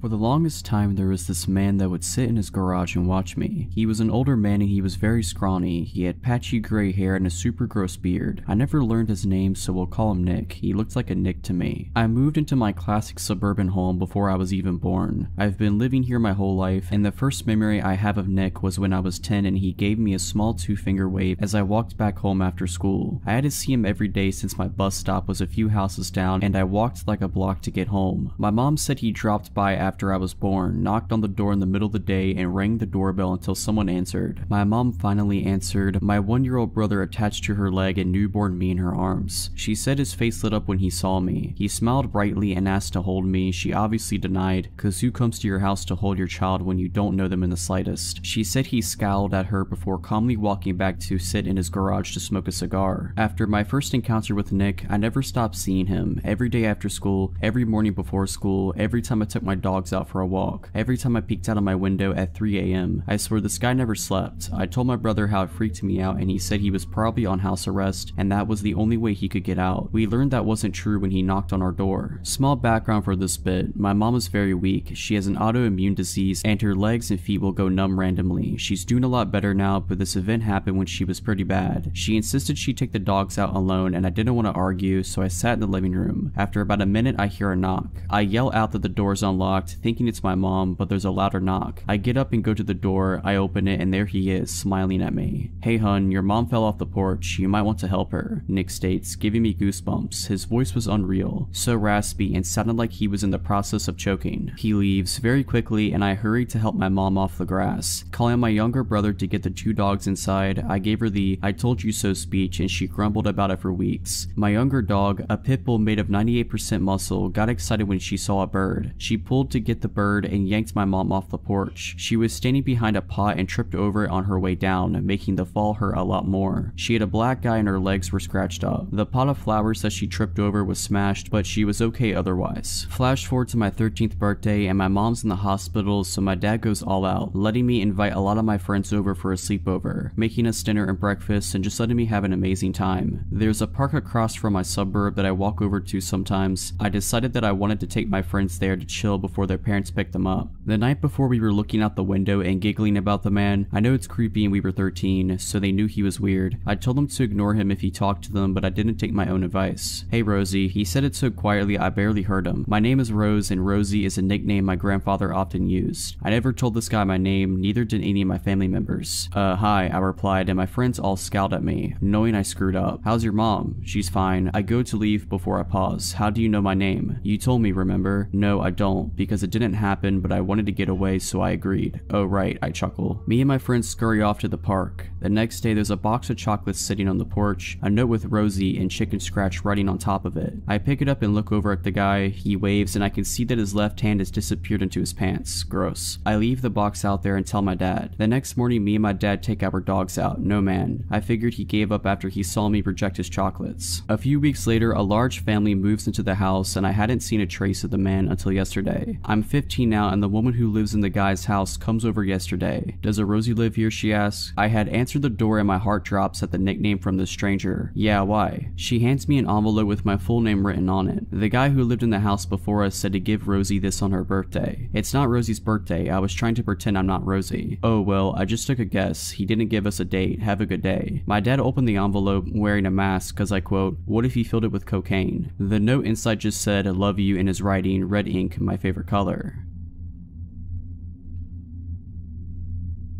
I was about 5 or 6. I went to my local kindergarten, and I was as carefree as a child can be. The greatest of my worries being if my mom forgets to pick me up from school. She never does, and every day we walk from school to home and vice versa since it was a good walking distance. We lived in a compound that's kind of secluded, and mostly inhabited by old people or boarding students who went to the university near it. This morning started out like any other. My mom picks me up and we're walking along the small path in our compound, along with 4 other people, 3 high schoolers, 2 of which were walking together, and a female college student. She was holding a handkerchief over her head because of the heat. The sun was high up and glaring in the middle of the day that you wouldn't expect anything to happen, but it did. We were quite far back from this group when I turn around and see a man join us. He's clearly not from there. He had a bright neon green bag in front of him which was slightly opened, one of his hands inside of it. His clothes were kind of dusty, but most of all he was glaring at us. It was just us 5 walking in this quiet compound, and my little self didn't think much of it, up until my mom squeezed my hand and started speed walking. At first I was confused, but I knew the only thing that could trigger this was that there was a danger behind us, and it came in the form of the stranger that was following us closely behind. I kept looking back discreetly, although it was probably obvious, and still he kept staring at all of us, getting closer and closer. I looked up at my mom trying to ask what was going on, but her low murmurs didn't really translate well for me, except my ears picking up on the word knife. That's when I felt my stomach drop. My stupid little legs weren't fast enough. Factor in my mom's older age, she was around 50, compared to our other companions. We were the easy target. We were pretty much at the back, but our house was near and I focused on that. Because if I thought about the threat behind us, my legs would feel like jelly and I'd end up slowing down. Still, I couldn't resist looking back. He just kept getting closer and closer, shortening the distance between us. I remember thinking about how I wanted to scream for help, desperately looking at these houses that seemed empty, wanting to go inside, but my mom's firm grip kept me going. Anyways, we lived here too. I never really knew if the others were aware of it, not much until later. One of the high schoolers left to a house over the basketball court, and further down the path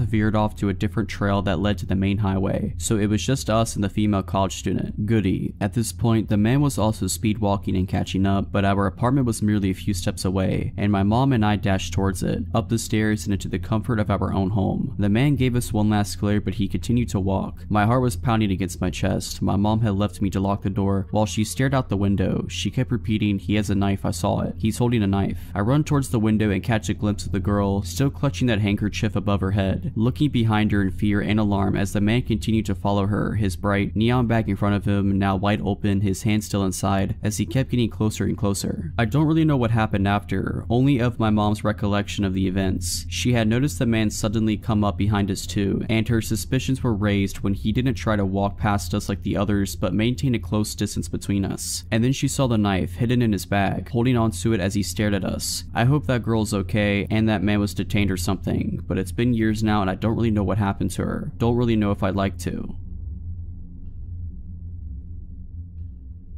This happened about 5 years ago. I was around 16 to 17 years old. I always enjoyed walking. I would spend at least 1 hour a day walking the roads around where I lived. One day I was out doing my normal route, walking down my street that my house was on, taking a right out to the main street, and following it until I got to the end. There I would cross the crosswalk and retrace my steps to go home. On this particular day, I was about 20 feet from where I would leave the main road on my journey back home. I had my headphones in, blasting music as always, which can be a bad habit as I was young walking alone, but since it was daylight and the roads were pretty busy, I figured I was safe. But man, was I ever off with that assumption. As I was about to pass the entrance of a side street before leaving this main road, a black Ford F-150 pulled up. He stopped and gestures for me to walk in front of him, so I do so. I was about to go on my merry way when I barely heard someone trying to talk to me. I turned down my music, taking out my headphones as I looked to see the man in the black Ford still stopped at the entrance of the side road. I looked at him puzzled, trying to figure out if he was talking to me. I pointed at myself and he grinned, nodding. "What's a beautiful girl like you doing out here?" he asked. I laughed awkwardly. Walking," I replied, seeing as the answer should have been obvious. "It's a beautiful day for that," he commented, just seeming to make small talk. "Yeah," I stated before going to turn around and continue my route home. "Wait," the man called. I stopped and turned around, just trying to be polite. Even though the encounter was odd, I didn't see too many red flags yet. The man continued to compliment me. I grew incredibly uncomfortable at this point, seeing as this man had to be in his mid-40s. He had a bit of a receding hairline with black hair, a nose with a protruding bridge, blue eyes that were surrounded by slight wrinkles, and it was dressed in a dress shirt, so I instantly brought up my age. I was hoping saying this would get this fully grown adult man to back off, but he didn't. "Oh, that's okay, come on sweetheart, get in the truck." That's when I started panicking, red flags shooting up everywhere. Stranger danger. I laughed nervously, looking at the cars around me to see if anyone was noticing what was happening. Nobody did. "No, that's fine, my house isn't far." "No, really, get in the truck, I'll bring you home." "No." "Come on, just get in here with me," he called as I turned and started walking away. I was hoping he'd just drive off somewhere else, but he didn't. Instead, he drove extremely slow, following me, complimenting me, and trying to pressure me into his truck. I thought fast of multiple options for different scenarios, but I chose a simple one. I pulled out my phone, and while still walking, I lifted it up to my ear, pretending to loudly answer a call. "Hey dad, yeah no, I'm just on Interstreet name here. I'll be home in about 10 minutes. I stopped pretending to listen to her reply. "Okay, you're outside waiting for me? Awesome, yeah we can do that when I get back. Love you." After he heard me say that, he took off, tires screeching. I ran back home and made it back within about 6 minutes, actually calling my dad on the way, who made a call to the police, who showed up shortly after and took my statement and description. Turns out there was a man on the loose in my area who was exposing himself to kids and trying to pick them up. If you're liking this video, all I ask is that you make sure to subscribe to my channel and like this video. Thank you.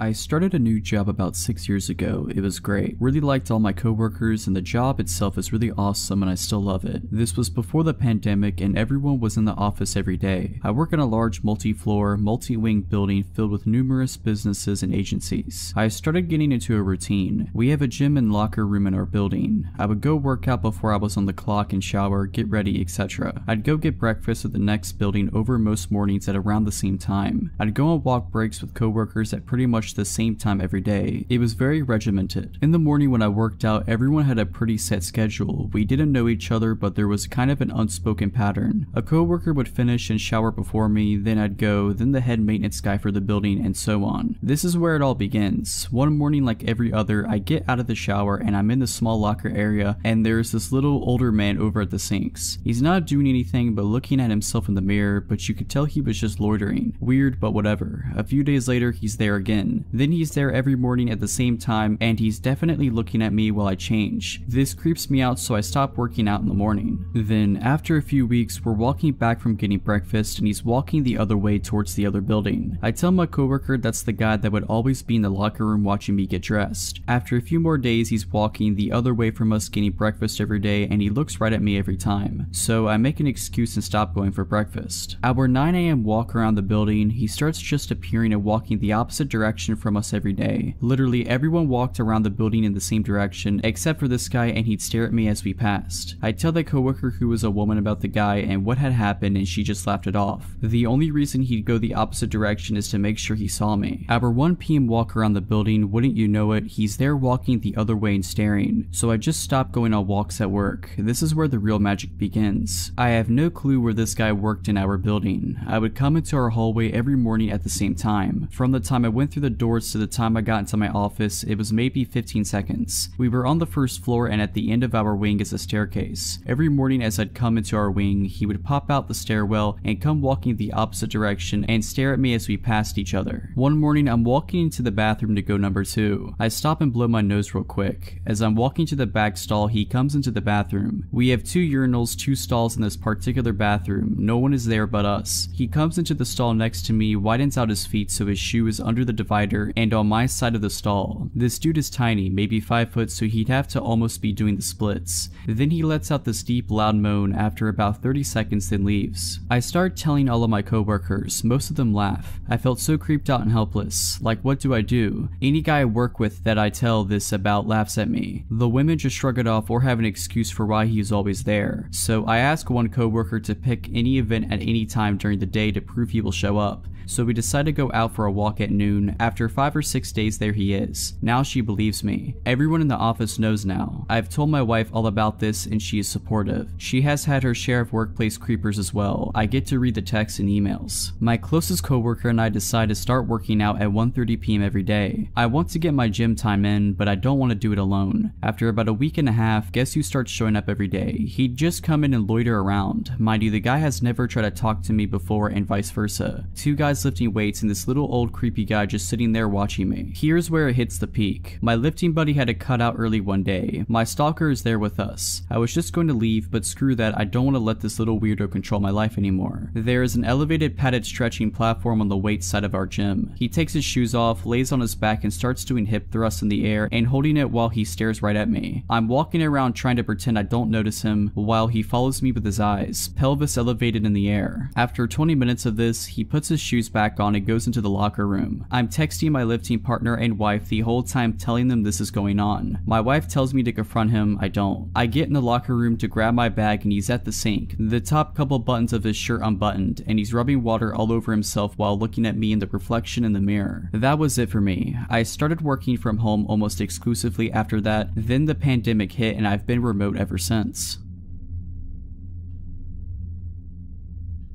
This happened Sunday night. I got into a very huge fight with my mom and it was very emotional and intense to say the least. We made up and said goodnight to each other, but I was still pissed off. So my impulsive self decided I was going to take off for the night. I just wanted to cool off. I went into my backyard and hopped over one of our walls and started to walk around. Mind you, it was midnight. I didn't even have a phone in case something happened or a weapon for self-protection. For a bit of a layout of my story, down the street from my house, which is a neighborhood road, there is a church and a preschool across from it. In front of the preschool, there are large, tall hedges that sort of hide the pickup/drop-off that's in front of the school. There's a stop sign on the church's corner before the busy main road and a street lamp on the same corner. I made my way down to the corner on the church's side. I was very bored and cold, but it's not like I could call a friend to pick me up and hang out for the night. I decided to face the main road and put a hitchhiker's thumb up in hopes of someone pulling into the street and letting me use their phone to call a friend. After what felt like forever, I was getting no luck and then I saw a guy from across the main road and I called for him. I didn't have any weird feelings about him. He was harmless and he let me use his phone, but I still wasn't able to find any of my friends to come and get me. Before he left, he asked if I had a knife on me or something. I said honestly, I forgot mine at home, and he handed me a small but very sharp switchblade and told me to keep it to stay safe and have a good night. After watching him walk into the dark heading east, I wandered up and down the sidewalk as cars passed by often. I started to pass the hedges and I glanced over to the left of me where the school was. I saw a large silhouette of a man slowly creeping around in front of the doors to the small preschool. He was tall and looked like he was strong, broad shoulders too. It took me half a second to realize he stopped and saw me too. I went into flight mode and immediately noped out of there and ran across the busy street because it was empty at the moment and kept sprinting until I was 5 streets down and realized he wasn't following me. About 30 minutes had gone by and I decided it was time I made my way home. I eventually crossed the street and was facing the main road walking down to the church and take a left and get home. It was silent and no cars had gone by for a few minutes at that point. Then I heard a car speeding down the road and I turned my head back to see if it was a large white Suburban. I dismissed it thinking nothing of it as it turned right a few streets down across the road. I started to turn the corner under the street lamp when I looked back up again and saw it was starting to come out of the same road it just turned into. I don't know what told me to run, but I did. I ran into the parking lot of the church and started to see headlights turn into the street. I threw myself onto the ground behind a ramp wall that was barely tall enough to hide me. I was trying to stay silent at the same time because the Suburban's headlight reflected off the walls walls of the building as it pulled into the parking lot. It made a few laps from what I could sneak a peek of and stopped in the middle for a couple of minutes before it turned out and drove into the main road. I waited it out a bit longer and pulled the knife out, listening for anything and everything. Once I realized I was probably in the clear, I ran back home.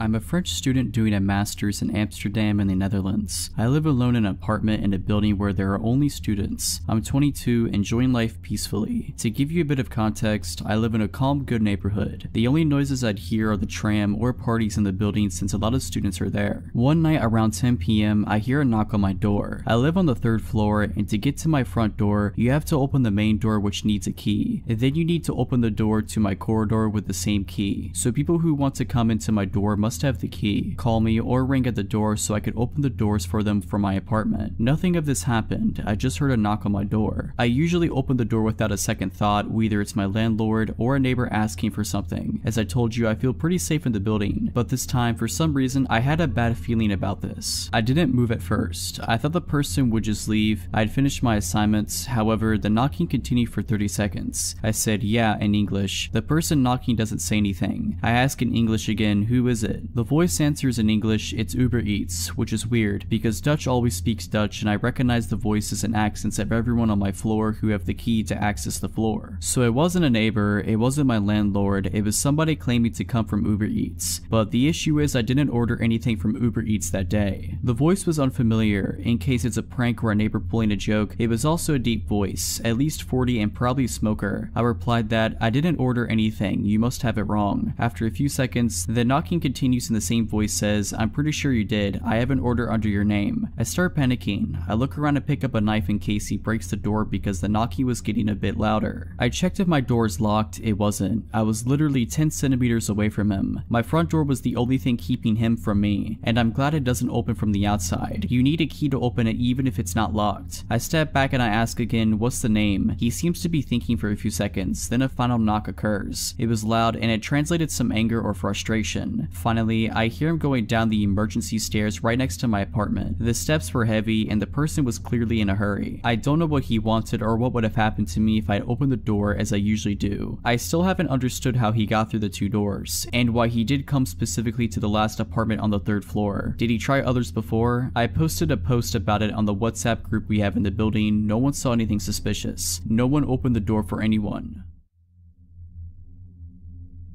I grew up out in the wooded country in Illinois, on a short dead-end street 10+ miles from a town, and there were 7 houses in the area spread out on a 2.5-acre wooded lots or larger each. There were no large wild animals, there aren't bears or large animals in the region, and people didn't meander there or show up lost. Actually, lost folks or large animals wandering around never happened in the 20 years I lived there, so please keep that in mind. When I was a young girl in my early teens, I had a good guy friend a few years older than me who lived next door, Terry. Terry was allowed to go out with his friends much later than I was, and he would sometimes walk over to my yard after getting home late and throw rocks from the gravel area outside at my window to chat. My bed was right next to the window. I'd open the window and we'd whisper stories and generally talk for a bit. My 2nd-story window faced our backyard and his house was to the side. I could see his house from my window over the shrub trees and walking path to his driveway. I'd often know if he was out. The light was on over the side door entrance, or already home. Light was off. One time during the summer when my window was open, I heard a car in his driveway dropping him off. I was probably 14 years old and it was around midnight. I heard Terry get out of a car and was talking to his friends. Soon his friends pulled away. I softly called out as loud as I could without waking my parents, asking Terry to stop by and chat. He didn't respond as he probably didn't hear me. Then I came up with a not so brilliant idea to sneak outside and scare him. As kids, we'd often sneak around and scare each other. So I silently sneaked down from the 2nd floor and out my back garage door, which led to our backyard below my window, which led to Terry's house off the side through our gravel area, then through a well-worn path through the woods about 25 feet long. My parents had put in a gravel pit around the back of the house, probably because nothing much grew due to the shade of the oak trees. There were 14-inch oak rounds set out as an uneven stepping path in the gravel, and if you stepped off of the rounds in the church of gravel/rocks would give you away. I picked my way expertly and silently across the log rounds facing passing Terry's house. My eyes got accustomed to the dark and I didn't see him. Also at that time, I heard the door of his house close and the light going off signaling he went in, likely to bed. I waited a bit as I thought I saw something move in the woods between our houses, but not on the path we'd always use. If you didn't use the path, there were wild rose and raspberry plants that had thorns and were painful to walk through if you weren't careful. So I thought it was odd that he'd been in the woods, but maybe he wanted to scare me like I was plotting to do to him. But I saw something human-sized and dark moving through the woods slow and pausing every once in a while like me. It was coming closer and I definitely saw it, but it was strange in that it wasn't walking directly to my window to talk. Therefore, I hunched down and waited in silence, wondering if I could still startle him. I still thought it was Terry and he saw me sneak out and he was trying to scare me. I watched a dark outline of a human figure moving, but then I would lose sight of it in the foliage. It seemed to be stalking slowly and listening/checking every few feet while hiding. So I whispered after losing patience one last time for Terry, but he didn't answer. I got bored of hiding and crouching, so I quietly tippy-toed back to my garage door and went back inside, silently locking up as I went. I snuck back upstairs to my room above the area where I was just standing/crouching. My window was open and I definitely heard someone or something walking around the yard. I whispered again for Terry out my window but got no answer. Then I heard someone or something fall and grunt pretty loudly in the window well right below my window. It wasn't enough to wake my parents, but definitely loud enough I didn't mistake it, and it sent a shock of fear through me. If you aren't familiar with a window well, it's a semicircle hole connected to the house, dug out for about 3 or 4 feet deep and reinforced with metal. It allows a basement window to be put in below ground level and the hole lets some natural light in. There's no way Terry would have fallen in our window well. We have been playing hide and seek and many outdoor games for years since we were young around the whole neighborhood. We knew everyone's window wells and house footprints, plus paths in the woods like the back of our hands. The grunt sounded humanish and not like an animal. It also pulled itself out quietly without a lot of thrashing. That's when I realized this wasn't a fun game and someone or something was out there and it wasn't Terry. I tried to look outside my window as best as I could, but there was a screen on my windows to keep the bugs out, so I couldn't lean my head out the window to see next to the wall of our house directly below me. I then heard the crunch of rocks as whatever it was stepping in the noisy gravel. Again, Terry would know where the log rounds were and would not step in the gravel. He knew my parents were pretty strict and he was as good at being quiet as I was. Whatever it was stopped and I held my breath. I pretty much sat there with my face pressed against the screen 2 stories up for probably half an hour. It seemed like an hour, but I'm pretty sure I didn't have patience back then to wait that long. I never heard it leave, but I grew tired and eventually fell asleep on my bed that was next to the window. There are a few things I'm certain of. It wasn't Terry. I asked him later and he said he went to bed that night when he got home. He also would have no reason to lie. I'm pretty sure it wasn't one of our neighbors and I can't think of any reason a person would be there. We had a few neighbors and only 2 other houses out of 7 had kids. Again, these 7 houses were spread out in 2.5+ acres per home. There weren't any big animals in the area. As wooded as the whole area was, we only had some deer, but they were hunted and didn't come close to homes. Plus our dogs scared them away.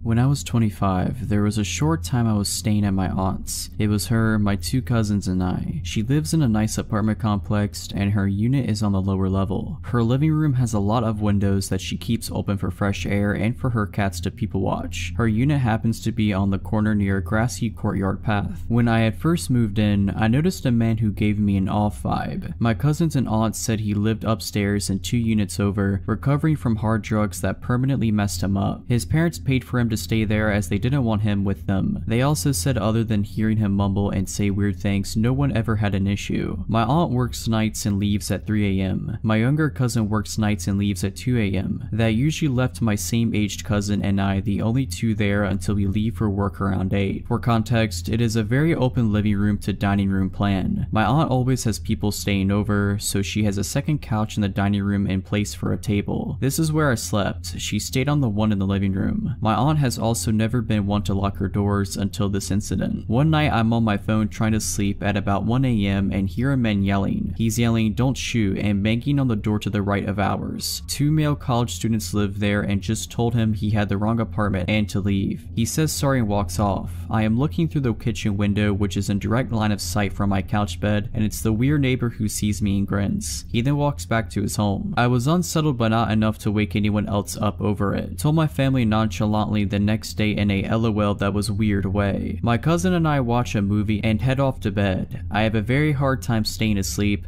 but I woke up this time to the feeling of someone watching me. I checked my phone and it's around 3:30 a.m, so I know it's not my aunt or cousin. I sit up and figure I'll go watch TV on my aunt's couch since she was gone already. The feeling gets stronger as I am in the living room. Then I see the shadow of a person standing still in the grass courtyard looking in. I froze. I immediately go back to my couch to get my phone. As I do, the person is gone. I am now trying to calm myself down and think of waking my cousin up when I hear the creepy man's voice. He is now at the kitchen window which looks out directly in front of her front door. I drop to the floor out of his line of sight and start frantically trying to call my cousin. The man is now saying things to the window/front door like, "I'm going to hurt you" and "I'm unarmed" over and over again. His face is up against the window. Then he starts talking about wanting to pet the cats he saw through the window. I can't get a hold of my cousin. It's been about 20 minutes of this. At this point, in this situation, I didn't have many options. I could jump up and run for a knife, but I need to go to the kitchen. I could try to respond and ask him to leave, but I've learned when you underestimate crazy, you lose every time. I now hear him knocking and knocking while repeating his nonsense. I'm doing that ridiculous looking army crawl snake slither across the floor down the hall now. I see the door handle start to turn. I'm about to jump up when my cousin bursts out of his room directly across from the front door. Now, he's not the biggest guy, but he was intimidatingly mad at the circus show taking place at his front door. He starts yelling at the guy that he needs to get off of his porch and that he's calling the cops. The man tries to say, "I'm unarmed. I'm not going to hurt you. Don't be afraid." My cousin goes off and yells, "That's dandy. It's 4 a.m. You need to leave or I'll call the cops." So this guy backs up with his hands in the air and leaves. Needless to say, we didn't go back to sleep.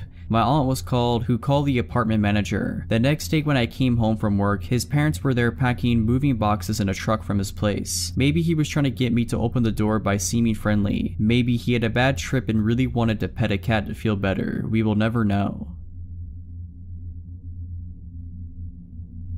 This happened over 20 years ago. I was driving back home with my girlfriend at the time. It was Christmas Eve and my mother's family used to hold a large celebration at my aunt's house in Estacada. This was my girlfriend's first time meeting with my extended family, but she got on quite well with them. We spent the majority of the afternoon and evening talking, playing poker, opening presents, and drinking an assortment of adult beverages. My girlfriend had been quite inebriated by the time we had to leave. Therefore, I'd be driving us home. It was around 11 p.m. or so. I was driving my girlfriend's car along Highway 211. Now, this stretch of road is surrounded by farms and dense patches of forest, and parts of it are unlit. But nothing to fear. I grew up in this area, so I knew this road like the back of my hand. The both of us were just driving and talking away, just two young lovers making the most of our moment together. There is a portion of the highway that descends down an enormous hill before crossing Deep Creek. Surrounding both sides of the road are thick forest. There are no lights. The only thing we could see was the area directly in front of our headlights. I drive down the hill, cross the bridge, and uphill through more forest. It's as the highway starts to flatten out that it happens. Something sprints across the road so suddenly that I almost hit whatever it was. I slam on the brakes. I turn to my girlfriend and ask her if she saw it. She confirmed that she had, but she couldn't make out what it was. Maybe it was a coyote, as they are a fairly common sight in this area, but something felt off about it. Whatever it was that ran in front of our car disappeared into the woods next to the road. Coyotes don't usually dart out in front of cars, not like that anyway. So for some reason, I decided to check it out. I turned the car around and switched on the high beams to better light up the forest in which this thing had vanished in. I step out of the car and walk towards the woods. I don't see anything, but now it feels like perhaps I'd made a grave error. Suddenly, the car's horn blasts. It's not a beep beep beep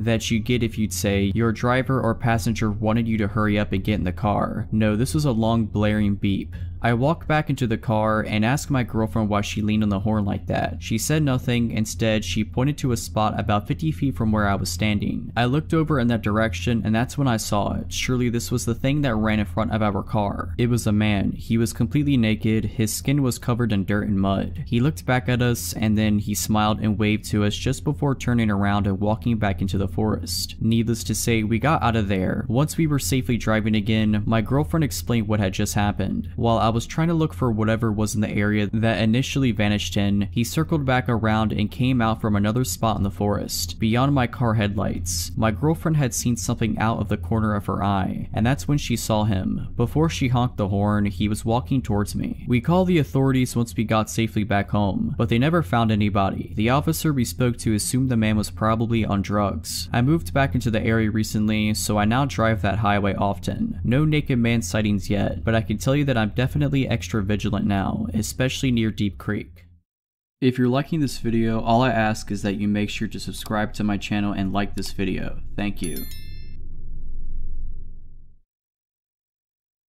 This happened like 12 years ago. I was 14 and my sister was 12. It was during summer vacation and we were hanging out, just the two of us outside, midday. We lived in a smallish town where during weekdays it was pretty empty because adults were at work. Anyway, we'd been messing around, picking flowers and other random stuff, when we decided to cut through a massive field of undeveloped land on the edge of our suburb. It was technically a shortcut to get home, but it wasn't the best idea because it was really bumpy, potted land that other kids and teens left all sorts of stuff laying in. Well, our bad decision came around and bit us. We hadn't made it very far in the field when my sister got two bad things at once. Some sort of twisted metal, maybe an old piece of tool, pierced right through her foam flip-flop and into her foot, and right after it happened she shrieked, jerked, and twisted that ankle on the uneven ground. She started crying and howling and I was worried. The metal hadn't gone too deep and I was able to stop the bleeding with the hem of my shirt, but she couldn't walk anymore obviously. Our parents weren't available, didn't know where we were, and this was before I had a cell phone. My sister was still on the ground crying and I was trying to calm her down when something made me feel like looking up. Y'all, it was the feeling of being watched. Out of the field, across the road, standing on the corner in the distance was some random guy watching us. He was too far away for me to see him clearly. All I could tell for sure was that he was blonde, probably adult, and dressed too warmly for July. He was all alone, stock still, just staring at us. I looked back at my sister and basically said to get on my back. I was carrying her home. We were leaving right now. Now, I had to carefully pick my way through this stupid field in my own bad flip-flops, with my crying sister on my back. Luckily, she was tiny, but I was no linebacker either. It had rained a day ago, and the field had puddles of water in the low spots. We were both kind of wet from her falling when she got hurt. I swiveled back to check if he was still watching us, and he was. Not only was he watching us, but he'd crossed the road and entered the field. Now he was standing stock still again and just watching. Ice in the veins doesn't describe it. One of the scariest moments of my life up to that point. My sister looked when I looked, saw my face, and started crying even harder. I just shook her a bit on my back and whispered something like, "Stop it. I need to concentrate on getting us home. Watch him and tell me if he starts following again. Just be quiet." So that's what we did. I started walking again as fast as I could without getting hurt. My sister watched him while I carried her. After less than a minute, she whispered to me that he was following again. How fast? Just walking. Is he watching us? Yes. I told her to tell me if anything changed and kept going. I stomped through puddles and I couldn't see into when I had to, hoping there was nothing sharp in them. I lost a flip-flop in the mud and just kept going. We were about 3/4 of the way through the massive field when my sister whispered that I least wanted to hear. He was speeding up.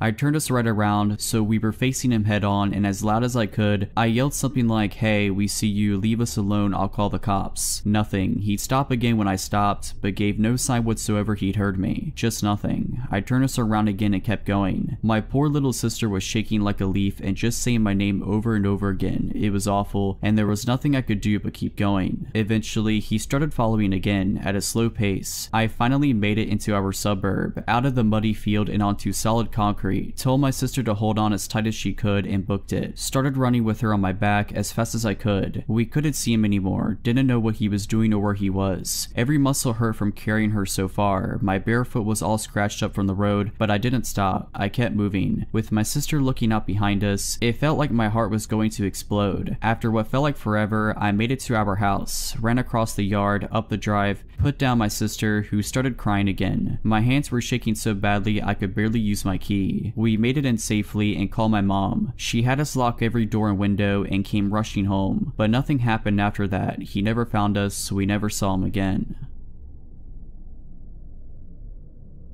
So a few years ago, I, a 17-year-old female at the time, would attend community college at the outskirts of my hometown. I would take an hour-and-a-half long bus drive because both of my parents worked and my other siblings were too young to drive. The outskirts of my town, despite being the literal outskirts, are more populated than you expect, with strip malls and apartment buildings. The bus would drop me off about 4 blocks from my university, which isn't too far. I always enjoyed those few minutes. Anyway, this one time, I left my phone at the library. Using my brother's phone, I called a friend who worked at the school library during the late evening shift, 7 to 9, and he'd said he'd bring my phone to me, but he lived closer to the college than I did, so I told him I'd just meet him at his shift and pick it up myself. He said okay, and I boarded the bus at around 6. Now, I get off the bus at my usual spot and the place looked deserted. I'd never been there that late at night, and maybe it was because it was a weekday that people were home, or I don't know. I had my brother's phone in my pocket and just clutched it tighter and tighter, picking up my speed until I was practically jogging. I'm nearing to a corner when a flash of light goes off to my right. There, in the shadows, is a sleazy looking man. He's balding with a tourist shirt unbuttoned halfway. He was wearing sunglasses at night and was wearing some gold jewelry. And most importantly, he had just taken a picture of me. In the instant that I saw the flash go off, I knew it was coming from his phone. Now, I think it's important to understand our positioning. He was pressed against a building to my right at the corner I had turned. I was about 10 feet away from him. To my left, on the same side of the street, was a car with blacked out windows and no license plates, directly across the sidewalk from the man. The car was parked with the driver's seat facing me, so that it was on the wrong side of the road, because America drives on the right side as opposed to the left. I had slowed down at that point as I began to debate my next move: cross the street and continue walking, make a break for the school, turn 180 and leave my phone at the library, or approach the potentially dangerous man. I did the stupidest thing possible and approached the man. Anyway, I demanded to know what he was doing. He looked taken aback. I could see his brain short-circuiting because I was demanding to know what he was doing. He eventually sputtered about how he was just standing here. I said, "No, I saw you take that picture of me." His face fell. He started saying no, he hadn't done that. Why would he want a picture of me? I had imagined it. I asked to see his gallery, which is extremely risky because who knows what I could have seen. He slowly pulls up his gallery and as it's opening, I see a blurry picture of me in the distance. I didn't think I'd get that far. Granted, I had been running on adrenaline during our whole interaction, but this really made me pause. I told him to delete it. Then a door slammed shut. I just knew it was the parked car. My brain cleared up and I hightailed it to the school. I could hear a single pair of footsteps behind me, but I sure wasn't going to turn around and check who it was. The car started, but they would have to do a U-turn on a relatively narrow street just to be able to follow me. I think that's what saved my life. The fact that the car was parked facing the wrong direction. I reached the school out of breath and in tears. My friend opened the building for me and I explained what had happened. He locked us in while he called the police and we waited for them, but the sleazy guy and his buddy were never found. Anyway, my mom had gotten out of work by that point and I called her to ask to pick me up.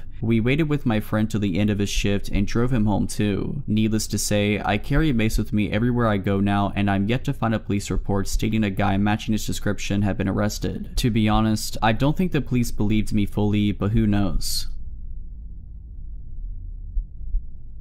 I'm a single male, 33 years old, who lives alone in Denver. My apartment complex is not what you would call a nice building. I'm on a road close to Colfax Avenue, which if you're familiar with the geography of this area is not the safest boulevard in town. I'm a few streets away from it, but close enough that I wouldn't consider this an up-and-coming neighborhood. This evening, I was watching Netflix on my couch. My 2 cats were cuddled up against me as I lay under a comforter. The night before, I had watched a horror movie that was scary enough to leave me in an unsettled mood, making it hard to sleep. So this night I decided to watch a stand-up special instead. Keep it light so I wouldn't have any trouble getting some shut-eye. I have classes early the next morning, so I was surprised when I made the conscious decision to turn on a second stand-up special and let myself fall asleep on the couch. I was just so comfy where I lay and didn't want to move, not even to turn off the several lights on throughout my apartment. I remember dozing off around 11 o'clock. It was effortless, which meant I was really snug under the covers with my cats flanking me on either end, creating a tucked-in feeling. And all of a sudden, I'm not sleeping anymore. I am woken up by a knock at my door. Then a man's voice says maintenance. I just sat there, sitting bolt upright on my couch. I knew something was off. I looked at my phone, which was by my left hand, and the time was 2:15 a.m. I didn't move. The floors of my apartment are old wood, and there are many creaky floorboards. I didn't want whoever was knocking to know someone was at home and awake, let alone alert to his presence. My cats got up and ran over to the door as they normally would, but but I stayed still and listened. After a few minutes with no answer, the man walked away from the door and down the hallway to the stairs. A moment after that, I heard the back door to the building swing open and closed. I have one window where I have a partial view of that door, so I break my paralysis and race over to it. I saw an old looking green SUV sitting in the no parking zone just in front of the back door. It must have been running the entire time because I didn't hear it start up and the brake lights were glowing red. Someone, presumably the maintenance man, got in the car and it drove off. I don't know how this individual got into the building in the first place, as you would need a key to do so. I don't know what his intentions were, but no one knocks on someone's door at 2:15 a.m. claiming to work for the landlord with good deeds in mind.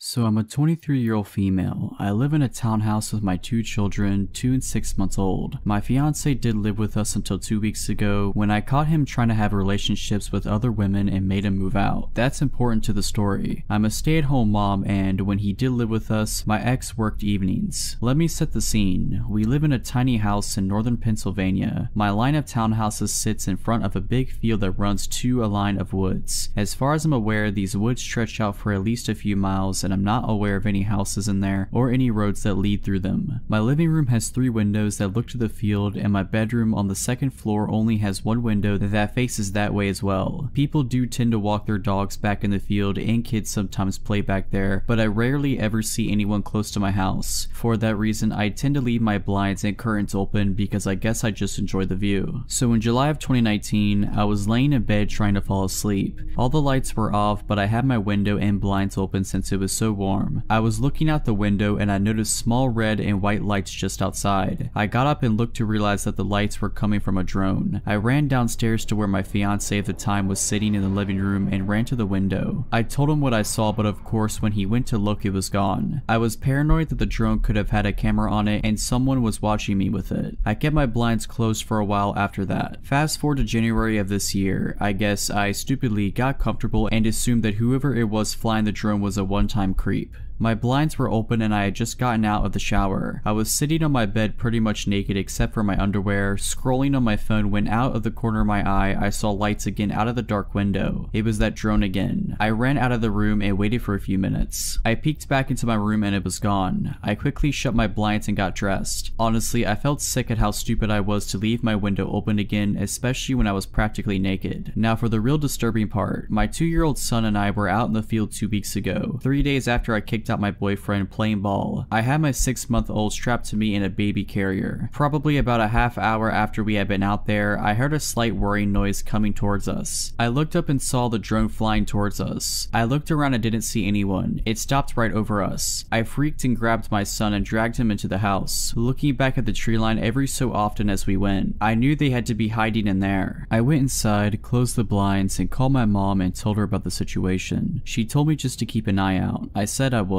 My son likes to line his toys up against the window, so I figured it wouldn't hurt to open them up just an inch or so. A little while later, after we ate dinner and it was almost dark, I was feeding my 6-month-old and my son was playing. He was standing over by the window, lining up his toys. He started saying dada, dada. I assumed he was just missing his father and dismissed him by saying he was going to see him that weekend. He kept saying dada, dada, though. I looked up and saw him pointing to the window under the little gap the blinds didn't cover. I froze. I remembered that he calls any man with facial hair dada because it reminds him of his father, but there was no way someone would be bold enough to actually come up to my window. Not when my neighbors are literally right there. Anyone could see them, but there aren't any lights back there, so unless someone actually stepped out of their house, I guess nobody would see them. Maybe it was my ex, but he should be at work at that time. I ran to the window and moved my son. I didn't want to lift the blinds, but honestly, I was sure it had to be the person who had been creeping on me for the past year, and I wanted to see who it was. I pushed the blinds up and was looking at a man who I definitely had never seen before, crouching in front of me. He was bald with a mustache and goatee. I have no idea how old he was. He could have been anywhere from 30 to 50. When he saw me, he smiled and stood up. I yelled and told him to screw off and that I was going to call the cops. He just stood there, smiling at me like some freak. I was about to close the blinds again when he said something I couldn't hear. I told him to leave again and he said, louder this time, "I just want to talk to you." I shook my head no and yelled the same thing to him. He started started slapping his hands on the window, yelling no no no over and over. I grabbed my phone, scared he was going to try to break in. I dialed 911. My kids were crying from the yelling and I felt on the verge of tears. I told the operator what was going on. The whole time I was on the phone, the man was pounding on my window, screaming now. He was yelling all kinds of nonsense, and I only caught some of it. He said he's been watching me for months, I'm beautiful, he wants to come with them, he'll kill my children if I don't. The operator told me to go into an upstairs room and hide until the police arrive. My town doesn't have a police department, so we rely on the state police. She said it would be about 20 minutes, but to stay on the phone with her. The man was practically punching my window now and was just screaming like a maniac. I was about to grab my kids and run upstairs when I heard someone else screaming. The man bolted. I looked out and saw my neighbor and his girlfriend. I opened the window and my neighbor said that he heard the man, so he ran around the building. He said when the guy heard him, he ran back to the woods and disappeared in the tree line. They said they also called the police. I thanked them 100 times. The police arrived 10 minutes later. They did a quick search around the buildings and found the man and arrested him. I don't know why that guy targeted me or why he waited so long to do something. I'm just happy my neighbors were there to intervene, or who knows what would have happened.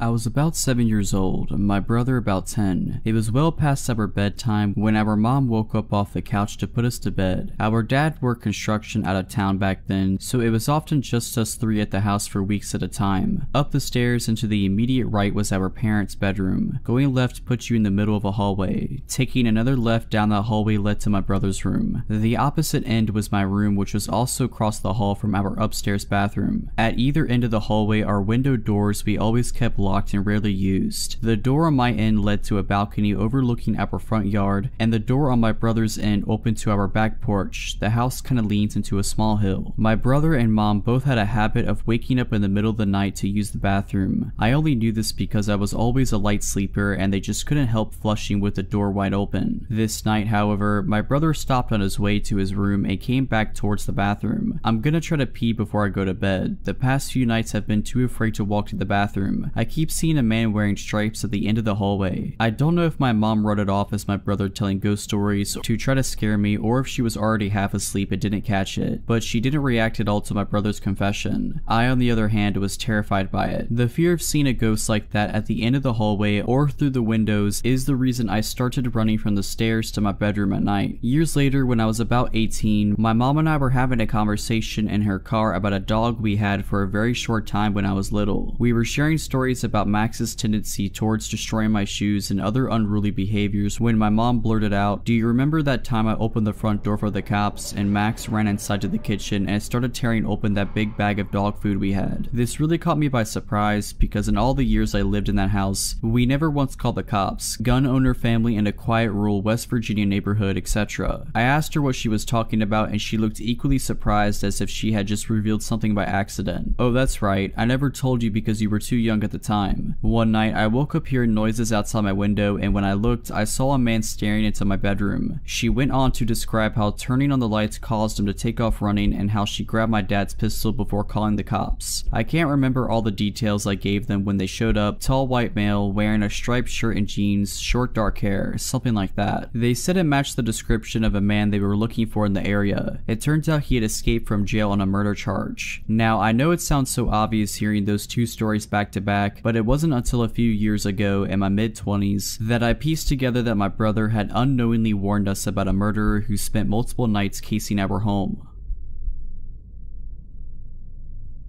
At the time, I just turned 17 and was still pretty naive. I live in England, so it is legal to work in a bar and serve alcohol supervised, but not to drink alcohol. Not that it stopped me. I worked in a working men's club filled with middle-aged elderly people. Most were really nice. I sold bingo tickets twice for a week for my dad's cousin and I was pretty good at it. It's not typical to get tips here, but I earned more in tips than I did my actual wage. On a Saturday, my dad would come with me to have a drink with my elder sister while they played competitive darts in the main bar overlooking my booth. This one particular night, there was a middle-aged, average-looking guy. A little on the plump side, but generally unnoticeable. On the first round of selling tickets, he was at the fruit machine opposite the entire time, looking over at me occasionally. The second round he approached me, asked me what I was selling, how bingo worked, etc. Clearly had never played before, but hey, everyone starts somewhere, right? He bought some tickets and offered to buy me a drink. I declined and informed him I was underage. By now I had a bit of an uneasy vibe vibe and didn't want to take a drink from a guy I don't know. He then offered a cola, complimenting me a little too hard. Again declined and went on my way to help with the game in the main hall, part of my job. Third time, he stood against the wall adjacent to me and just watched me work. He'd waited until the queue calmed down and bragged about how much money he had and now he wants to be my sugar dad. How cute I am, commenting on my figure. I was trapped in my booth. I was late into the main hall, so the concert chairman, guy who calls out the bingo numbers and gives out winnings, comes out and asks what was going on. This guy claims we were just talking. I apologized to the chairman and he walked me to the hall, said he could see I was freaked out, so I told him everything. He made the bar staff aware, who also made my boss, my dad's cousin, aware also. Last round of selling tickets, he doesn't even wait for me to get back in my booth. He grabs my butt, telling me how he wants to be my sugar dad once again, tries to push me against the wall and is suddenly spun around, not just by my dad but my boss and numerous staff members and customers who heard and saw what went down. He started arguing his innocence until my dad not so politely introduced himself. He knew he was screwed. My dad punched him in the nose, blood running down his face. Everyone picked him up like a plank of wood and threw him out the closed door. Never saw him after that. Everyone checked up on me to make sure I was okay. My sister covered the rest of the shift and I had a free bar tab for 2 months. Alright, so that's it.